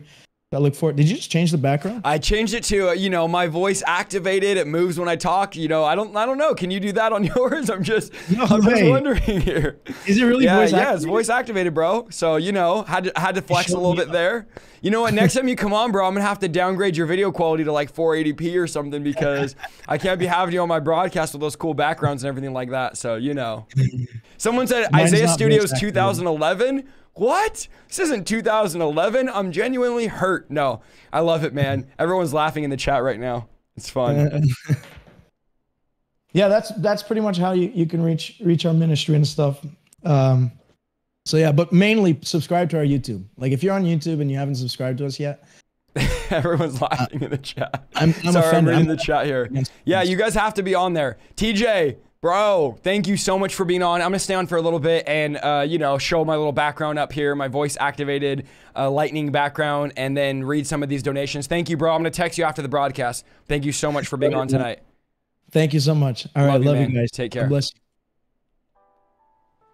All right, ladies and gentlemen, that was an awesome. I don't know why my face is so greasy. I need to figure out either turn my lights down or something. Maybe because I put lotion on before the broadcast. But my face is like, I'm looking like a cheeseburger here again. Thank you guys for being on here. We're gonna stay on for a little bit. If you want to give, please give. Some of you have been waiting for, where's it at? Hold on, where's my giving links at? Again, if you're a grouchy giver, angry giver, nope, that's an old one. Then don't give. It's very simple, but if you want to sow, you can. It's optional, not required, much appreciated. There you go. The links to give are there. And you know what? I'm actually gonna bring my kids in while you guys give, okay? They just got back from a school thing, so we're gonna bring all of them in here. So let me move this. Give me a second. See if we can all fit here. And there's the links to give. Give. In the comments, if you're not a monthly partner, be a monthly partner. Let me grab my kids here. Actually, you know what? They could just come in because the door is unlocked. So we're going to bring them in. Hold on. Go ahead, Alyssa. They're going to say hi to you guys. All of my children are going to say hi to you. Use baby powder. I don't know. That's a little bit weird. I don't know. But yeah, I don't know why I'm so greasy tonight. Hi, girls. All the girls are in here. Hold on. Let me take all this off screen so you guys can see them. How is the best way we can do this? Hold on. Let's think about this. Let me figure out how to do this. There we go. All right. Hold on. Let me back up here. We're going to try to get all of them on screen here. Come here, baby. All right. Here we go. This is all of them. Everybody say hi. Hi. I'm moving my desk down a little bit, okay? There we go. Don't let your feet get smashed. There we go. There's Harvey. Look at Nova. No, don't click buttons. Nova, you say hi. Say hi. She's going to that camera. So this is Nova. Where are you at, Journey? There's Harvey. Journey. Wait, there's Harvey. Oh, you're on that side. Journey. Justice back here. It's all blurry. Hold on. Yeah, it's because it's, you know, such good quality. It blurs out when there's too many people. There, it's because it's focus. And then, where's Harvey? Justice? Oh. Justice in the back, and Harvest right here. Say hi. Say hi. Can you wave? All my pretty girls. All girls. Nova, can you say hi? Say I love daddy. Can you say dada? Can you say dada? I love you. No, don't click buttons, You want to say I love daddy? Okay, go ahead. Talk in the mic. I love daddy. Yay. I love dada. Oh, you love dada? I love daddy. Who's the best preacher in the world? Daddy. Oh, look how cute they are. Dad. No, don't click. No buttons, girls, because you'll end the stream. One button ends the stream, so don't click. Huh? Here, let me put her up more. There we go. Hi. How come if I go this way? Why whenever I go on this side, it's right there? Because it's opposite. It's flipped backwards because on the stream. Okay, don't click any buttons, girls, or the stream will end. If my stream ends randomly, it's because they click something. So, you saying hi? They're right there. There you go. Nova, say hi. What? What do you want, baby? Oh, you want the bobblehead? There you go, baby. Is that dad? Who's that? No, don't break them. Who's that? Who is that? That's daddy. Dada? Dada. Can you give him a kiss? Oh, you're so sweet. Oh, you get the bobble. Oh, no, I can't kiss my own bobblehead. No. I will. Oh, don't break him. Don't break him. Don't break the bobblehead. They already broke the other one. Is that daddy? You giving him kisses? Oh, you're so sweet. You love him. Hi, Harvest. Are you chewing gum? Oh, what's on your face? Chocolate. I'm chewing. Did you lick him? Look at Nova. She just licked him. Is that nasty? Give me a You see kiss. Nova's face? Is it gross? Candy. Oh, you're chewing candy? I'm chewing candy. Don't, Justice, don't click it.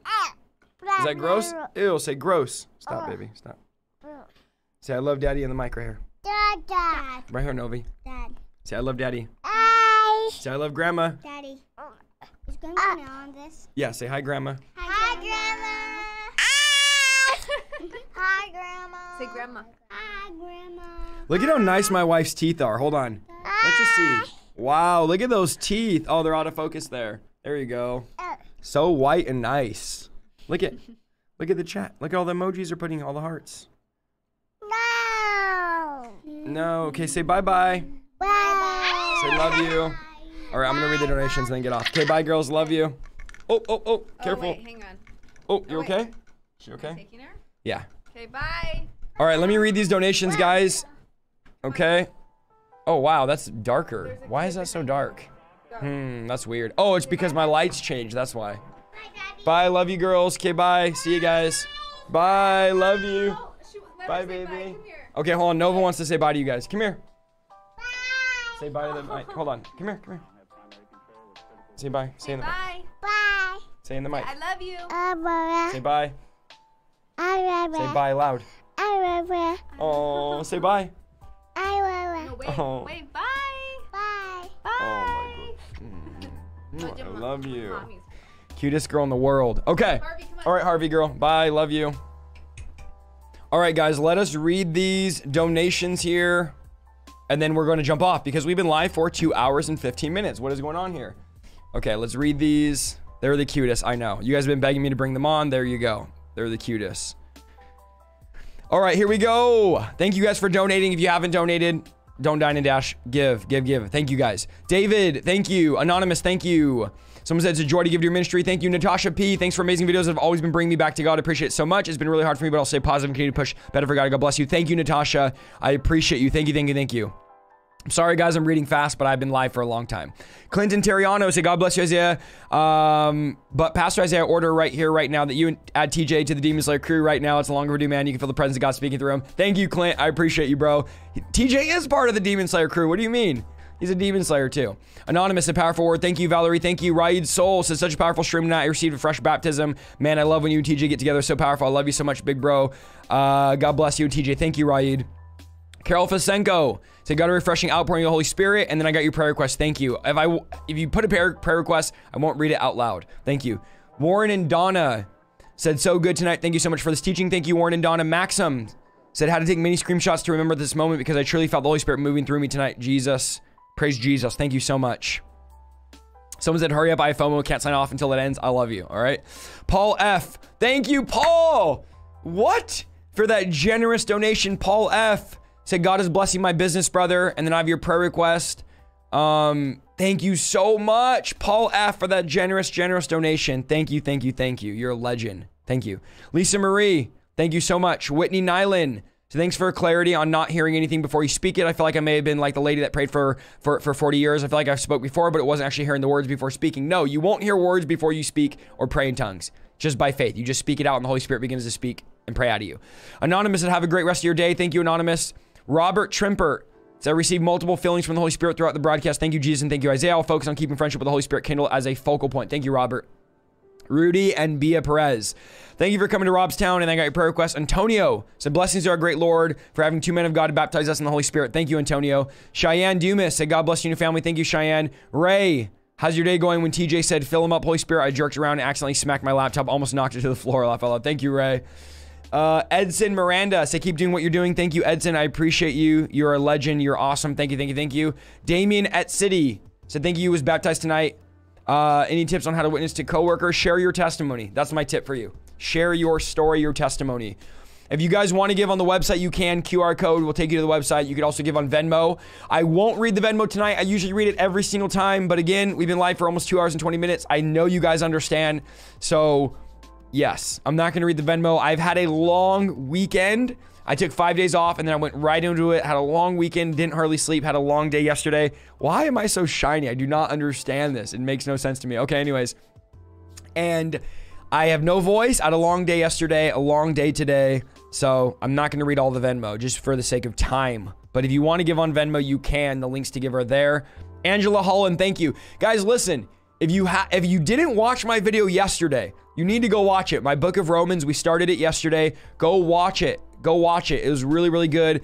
It's sad to me that my Bible teachings get the least amount of views. It just makes me sad. So they take the most amount of time and they're the most valuable videos on the channel. So go watch that, get those likes up and views up. Tiffany Hawthorne, love the ministry. You changed my life. Thank you, Tiffany. Lucas, say giving for those who aren't able to. You're doing a great job. Thank you so much, Lucas. Judy, say love your ministry. Thank you for another great teaching. Thank you, Judy. Yeah, make sure you watch it if you haven't. Go watch it. Go watch it. Okay, you're shiny because the Holy Spirit. Thank you. I appreciate that. Let's just say that. Let's just say that. Go watch it. Go watch it. It's great. Bye, little Liddy babies. Oh, you're talking about my babies? I was like, what? But some of you are behind. I got you. I got you. I got you. I got you. Okay, let's see. We're gonna go green here. The background's making you shiny. TJ wasn't shiny. It's actually just, I don't know what it is. My lights, I lowered them. I changed my ISO. I changed something. I don't know. I'll figure it out later. It's no big deal. It also could be that I put on lotion before, which is not a good idea. Ellen, thank you. Winter Maldonado. It's amazing broadcast from you both. Fresh fire. Claim it over my children as well. Thank you, Winter. I'm going to hang out for a bit because people are still loading up their giving. Karina Campbell. So thank you, TJ, for the fire tonight. God bless you, brother. Thank you so much. I'll read the Venmo right when I get off too. So Holy Spirit, thank you. Yes, make sure you guys watch it. The one I posted yesterday. The book of Romans is amazing. Excuse me. You're not shiny? Okay. I'm glad I'm not. Maybe it's just on my screen. New background coming soon. I do love my studio. I do love my background. The reason why I did this bright lights LED panel background is because it's different. It stands out in my niche, which is like preaching the Bible.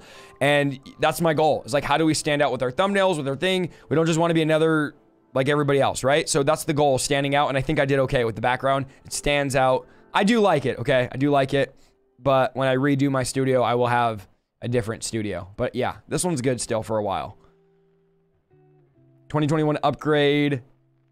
Yeah, this studio is a lot of work, guys, so I'm not ready to change it yet. And there's a lot more I can do that I don't utilize in colors and whatnot, but I like this one. How do I give via Zelle? Isaiahlukesaldivar at yahoo.com is my Zelle. Isaiahlukesaldivar at yahoo.com. Luke is my middle name if you didn't know. Yes, I'm in California, Central California. It does stand out. Thank you. I'm glad. It does its job. I'm preaching this Sunday in Stockton, California. This Sunday, Stockton, California. Be there, be there, be there, be there, be there. Yes, I'll continue to teach through the Bible verse by verse and doing topical teachings as well, and doing videos, reaction videos, and doing my call-in show, and doing the podcast, and doing the whatever else we do. All right, we're going to keep Zoom deliverance. We do a lot of different stuff. So yes. Pray for Isaiah's vocal cords. Thank you.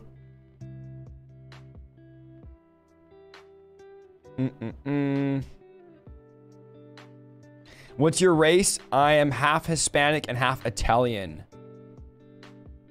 Do a live stream with your wife? I will in the future. Soon. What church? Life Song. It's on my website. Everything you guys ever want to find is on my website.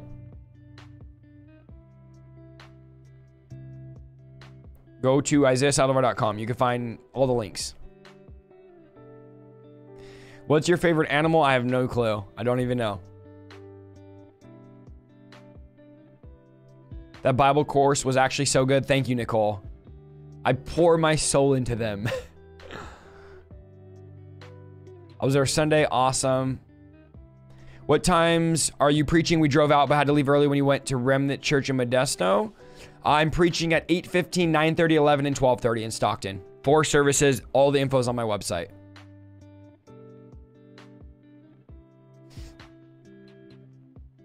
Once saved, always saved. No, I have a video on that. Once saved, always saved is not biblical. Gas is so expensive to drive now, though. I know, but you can do it. I believe in you. You got this. If you come, I will reimburse you your gas money, okay? If you're low on funds and you don't have the money for gas, borrow the money from somebody, come to the event, find an usher, worker, prayer warrior, anybody, and say, Isaiah said on his live stream, he will reimburse me for gas and I will pay your gas, okay? I'll pay it through PayPal or Venmo or Cash App. Oh, actually, I don't have Cash App, but whatever thing you use, I will pay for your gas in full if you come on Sunday. So anybody watching that can't afford gas, borrow the money, come and I will pay you in full. I won't ask no questions. Whatever the amount is, I'll pay you in full, okay? So I will pay for anyone's gas this Sunday. I don't care if it's 100 people. How do you lose your salvation? By living a life of compromise, sin, and rebellion to God. That's how. If you think once saved, always saved, you literally believe that you can go live in the world, do whatever you want, die, and still go to heaven. That's anti-gospel, anti-biblical. It's not in the Bible. Once saved, always saved. Actually, I should go harder on this. I should make a video going more at this. Is an absolutely dangerous doctrine because it lets people think they can live in sin and still be saved. So that's very scary, very dangerous, and it's not biblical. Jesus did not teach once saved, always saved. Neither did the apostles. So if you believe that, it's a very scary thing to teach. And a lot of people teach it, and it's not biblical. The only way you can come up with that conclusion is if you find other verses to make them say that once you're saved, you're always saved.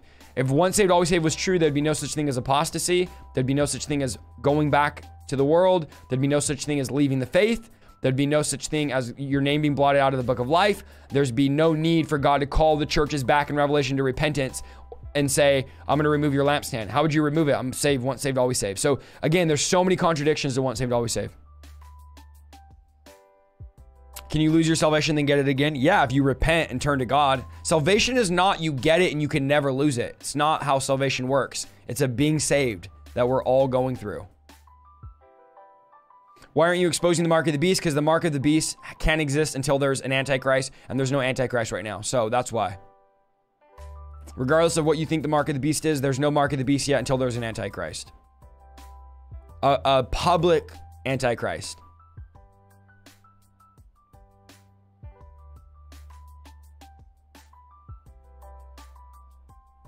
Yes, I will pay for anybody's gas. Just come Sunday and talk to me or talk to one of the ushers and they'll bring you to me. Don't say it just so I can talk to you, but be real and I'll pay for your gas. No problem. No shame, no embarrassment. Make sure you have PayPal though, or like Venmo or something so I can actually pay you.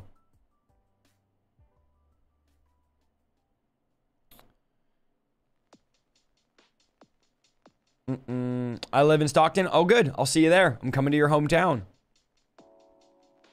I thought the Pope was the Antichrist. No. No, Obama's not either. How's vacation with the fam? It was amazing. We went camping. We went camping and we had a great time. And I'll be camping again in a few weeks with the family. Our once a year trip is going to be in a few weeks. So I'll still be live Monday, but I will not be live Tuesday or Friday because I'll be camping that whole week. But I'll let you guys know. All right. I should probably get off here now because I've been live for almost 2.5 hours. And did I eat today? I don't remember. I don't know. But I'm very, very hungry. Elon Musk is not the Antichrist now.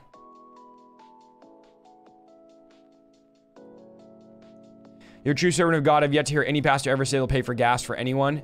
I just want people there to hear the word of God and to get change. And so whatever we have to do to make that happen, we have no problem doing. Get a receipt from them. I trust you. I don't need a receipt. It's not like a write-off or anything. Just, it's okay. I trust you. If you're going to come and lie about gas to get money from me, then you need the money more than I do. Like, really, if you're going to come and lie and say, I paid you $100 in gas for me to give you $100, I will still give you $100 because you need it more than me. So no problem. But yes, please drive out if you can. Again, I'll pay for anybody's gas on Sunday. I don't care if it's 1,000 of you. All right, well, hopefully 1,000 of you don't come and say I need money for gas because that'd be a lot of money. But I mean, I'll still do it. Even if it is 1,000 of you, I'll still do it. We'll go into the savings. All right, we'll dip into the savings account. I don't care. I give money to homeless people and people on the corner all the time, and I don't ask for a receipt. Just give it to them. When's your next live stream? Friday night we'll be live. But we'll have content uploaded every day this week, as usual. Gas for my plane? I mean, if you have a plane, if it's not that much, yeah. But if you have a private jet, I'm not paying your gas. If you own a plane, you don't need money for gas. Let's just put it that way. Someone said, don't take your 4x4 diesel truck. The address is on my website, Nicole. IsaiahSaldivar.com/schedule. You can find the address. No, I don't need a receipt. Thank you, though.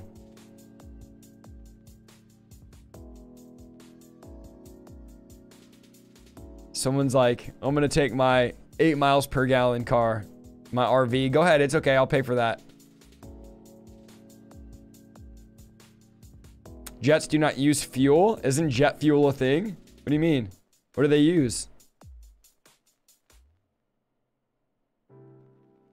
What if I fly out? Are you asking me to pay for your flight? I'm not going to pay for everybody's flights because flights right now are like $1,000. And if I say that and 100 of you show up, I don't have $100,000 to give you. So, yeah. That's a whole nother level. If you're really struggling and you reached out, I would pay for your flight. But I'm not going to publicly in front of 1,600 people say, whoever wants to fly out, I'll pay for your flights. I don't have the finances to do that. So, yeah. Especially because a lot of you are international, all right? And flights internationally are thousands of dollars.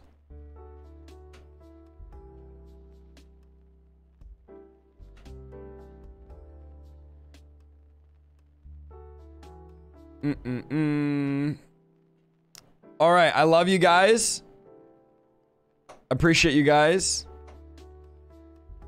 And I will see you guys on Sunday at Lifesong. We'll be, actually, you know what? I'll see you Friday.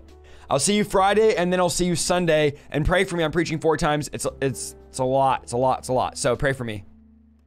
All right. Yeah, some of you are reaching, all right? I said I'll pay for your gas. If you drive a car or an RV, I will pay for your gas. Be reasonable, okay? Be reasonable. But yeah, I'm not paying for flights because a lot of you live in other countries. And if 100 of you show up with a $1,000 flight, then yeah, I don't have $100,000 to give you for our flights. All right. Reeled said, don't listen to the satanic man. Love you, Reeled. Enjoy being banned for good. Goodbye. See ya. Reeled is mad that I won't say that the V word is the mark of the beast. So there you go. Enjoy being blocked, sir. Enjoy that ban. It's so enjoyable to ban people. I don't know. There's something enjoyable about hitting people with a ban hammer. All right. Love you guys.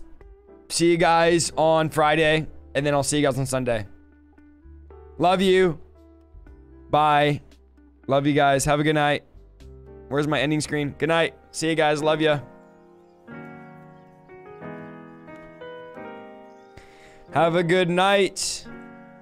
Sleep well.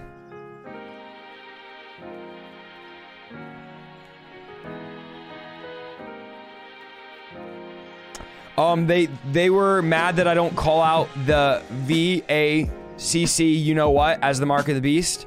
And it's not the mark of the beast, so I'm not going to call it. You could think it is, but according to the Bible, it's not, and we're biblical here. Not opinionated or political. So that's what they were mad about. Because I wasn't willing to call out that as the mark of the beast, they said that I was going to hell and I was like Satan or something. So they got banned permanently. Praise the Lord. Go spread your propaganda somewhere else. Guys, the mark of the beast, there has to be a beast before there's a mark. So let's just stay biblical. I have a video on it, though, if you want to go watch it on the mark of the beast.